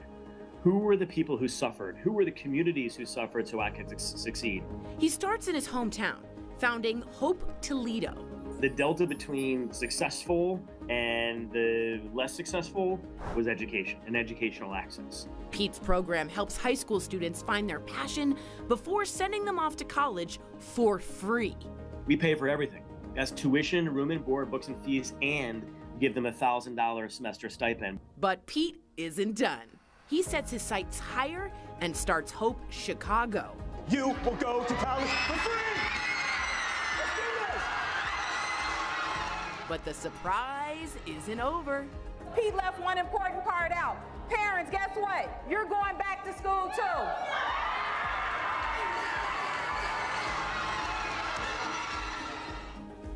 Oh my gosh, I'm not crying. You're crying. Oh my We're all goodness. crying. Please welcome to the show, Pete Caden. Oh. Yes! Erica's crying too. First of all, Pete, I just have to tell you, as a Chicagoan myself, my mother is an educator of over 30 years. Her focus has been on lower quartile, as they call it, students. This is so amazing. I really didn't expect to get emotional because I knew you were coming on, but you know, you surprised 5 Chicago schools with scholarships. How did you pull off these surprises, and how did you get the families to get there? Well, that's always the secret sauce, working through the principals and administration. We told them, if you blow our surprise, these students may not benefit. So the art of the surprise was really innate in what we were doing. We wanted these kids and families who, frankly, they never get anything. They're never surprised with anything good. It's always bad news. And so we made it very clear that core to what we were doing was the administration had to keep this top secret. We rolled all the people in and all the news cameras in behind the scenes, and we got it done. It was super exciting.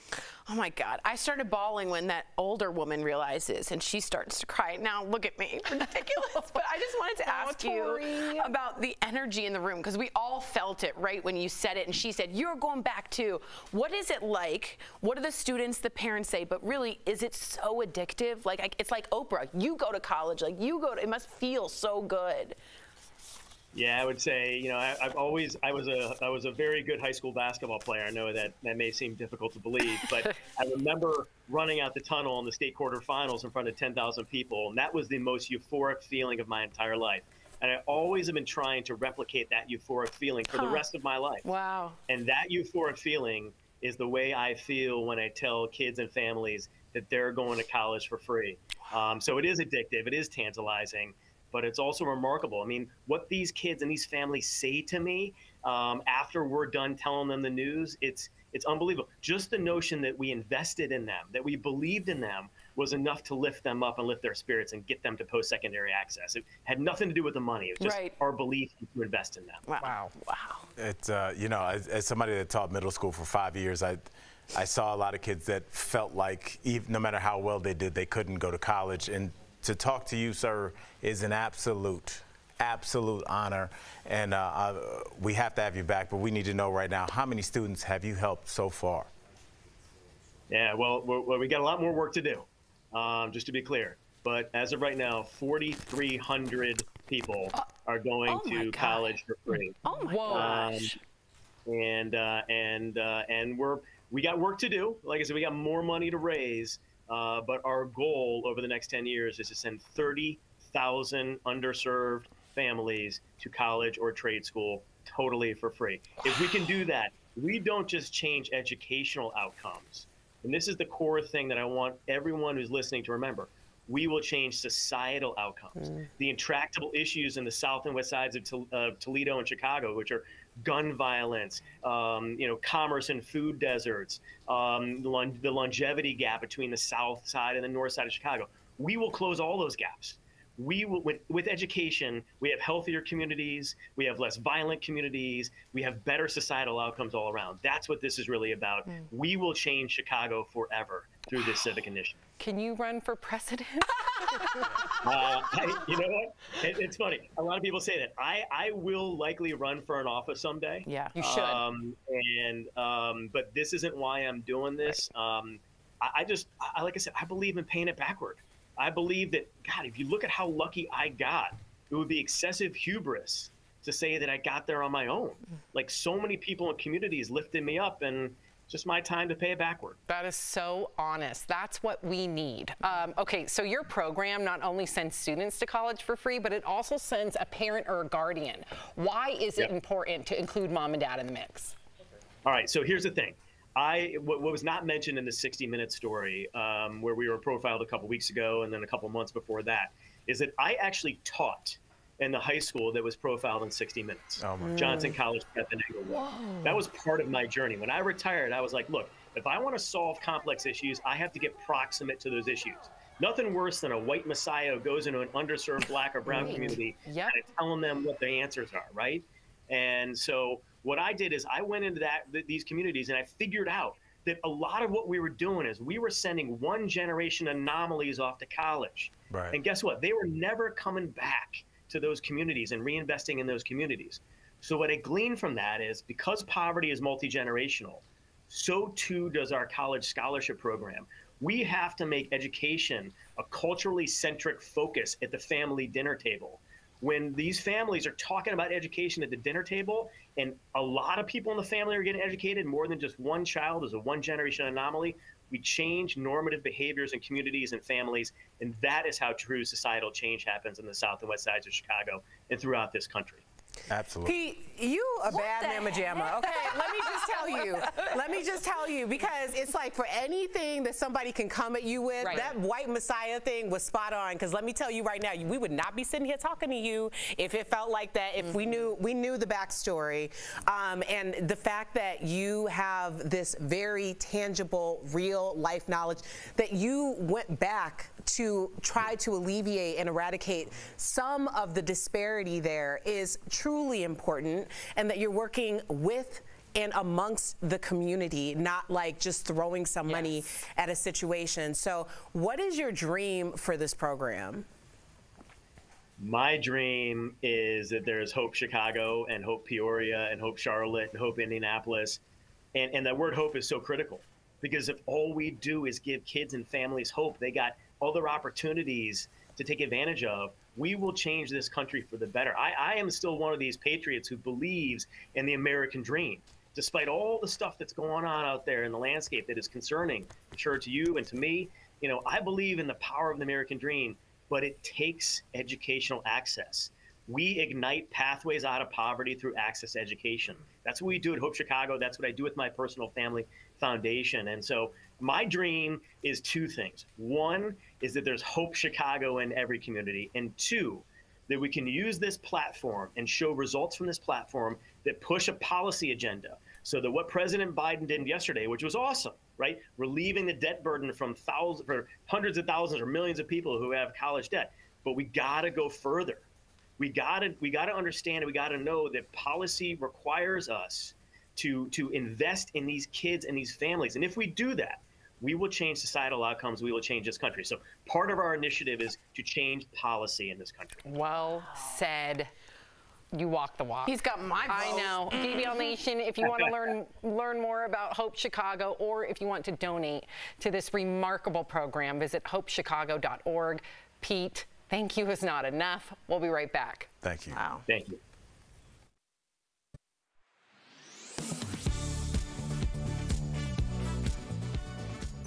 Do children have the same rights as adults when questioned by school resource officers? Our sources for the answer are child interrogation laws in D.C., Maryland, and Virginia, and school resource officer Andy Smothers of the Frederick County, Maryland Sheriff's Office. I tell you what, I love being inside the school, being with the kids. We followed Officer Smothers for a day on patrol at Middletown, Maryland's middle and high schools. He explains what powers he has to detain students. I mean, we don't cuff them. That's the last thing. That's the last thing we ever want to do, is to cuff a kid. you know, but there's situations where we have to. Other than that, you know, they're afforded the same laws as everybody else. But with the passage of Maryland's Child Interrogation Protection Act this year, students have additional protections starting the 2022-2023 school year. The student is afforded an attorney. So, you know, before we even conduct our interview, we have to let them contact their lawyers and their parents. The other thing is the age limits changed from 7 to 12, you know, for arrest. So that went up. Virginia law also forbids police officers interrogating anyone younger than 18 without parental consent. However, a D.C. Council bill, the Youth Amendment Act of 2021, failed to pass committee. That means police officers in and out of schools can question children without telling parents or lawyers. D.C. Police Chief Robert Conti testified against the bill, claiming it would be an obstacle to officers investigating the recent spike in carjackings. So we can verify that, yes, children have the same rights when questioned by school resource or any other police officers, except if they live in the District of Columbia. With your Verify, I'm Nathan Baca.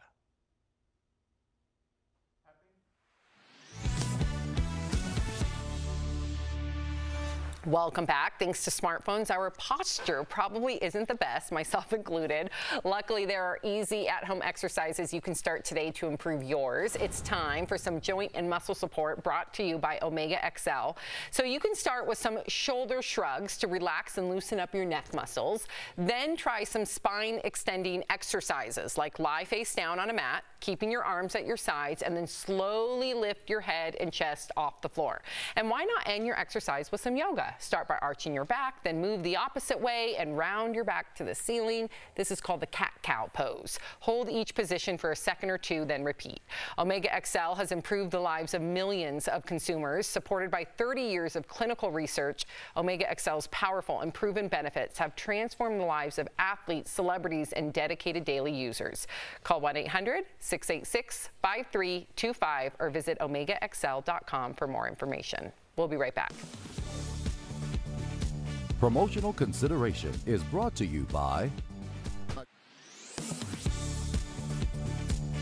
The Great Resignation prompted many people to look for a new job, but the Federal Trade Commission warns potential workers are at risk of becoming a victim of a fake job posting. The FTC estimates the scams have cost Americans nearly $164 million this year alone. So we used these sources to show you 4 things to check to avoid an employment scam.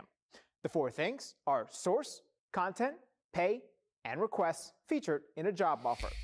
To help you understand what these emails look like, we created a fake job posting based on what our sources say you should look for. First, check the source of the email.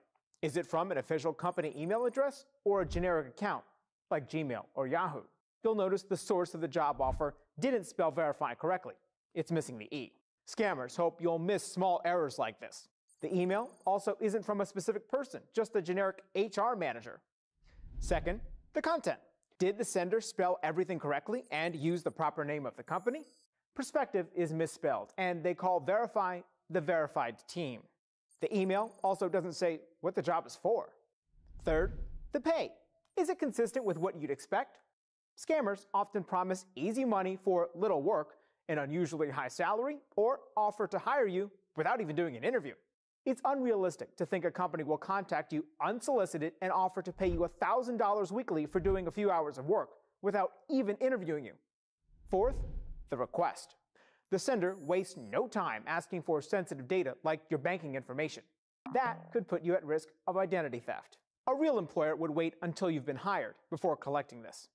A great way to confirm whether a job is real is to go to the company's website.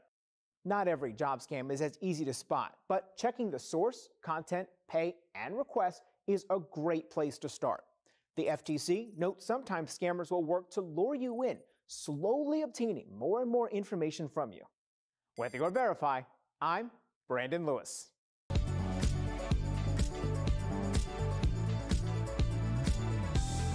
Verify here with your Fast Fact.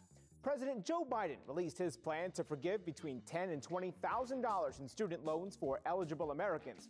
The announcement prompted several people on social media to ask, if it also applies to current students who are accruing debt now. So let's verify. These are our sources. Things work a little differently for current students because they're still accumulating debt, but the qualifications boil down to two main factors: when the loan was taken out and their income, or the parent's income. First, the date. The new plan applies only to federal loans that were issued before July 2022, regardless of whether you're a current or former student. Second, the program is only for those who earn less than $125,000 a year, or $250,000 if they're married. For students who are still considered dependents, the government will look at their parents' income to qualify. So, yes, current students with loans from before July also benefit from the loan forgiveness program. With your Fast Fact, I'm Brandon Lewis.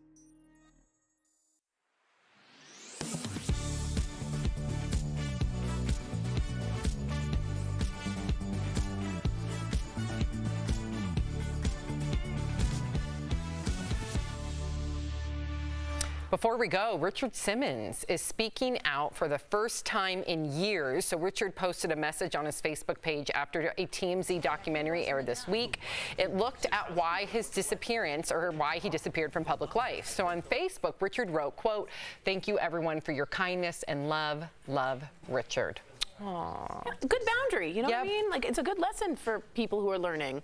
He clearly made it a boundary and he's not breaking it. Good for him. I know, and to see all the people not criticize him, which society could go either way, right, and instead throw him all the love and understanding and defend his right to have anonymity. Totally. So that just, again, it helps us see the positive of social media, because oftentimes we only cover the negative. Absolutely. Good. Glad to see he's okay. I know. As we mentioned before, it is National Dog Day.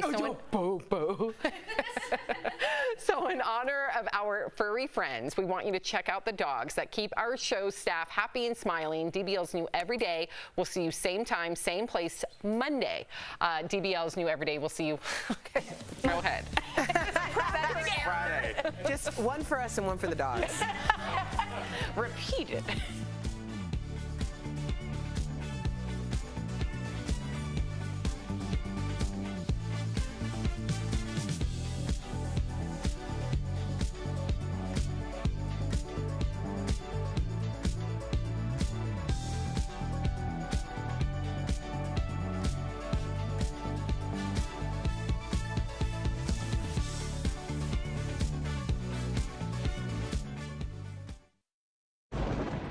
Where hope finds help.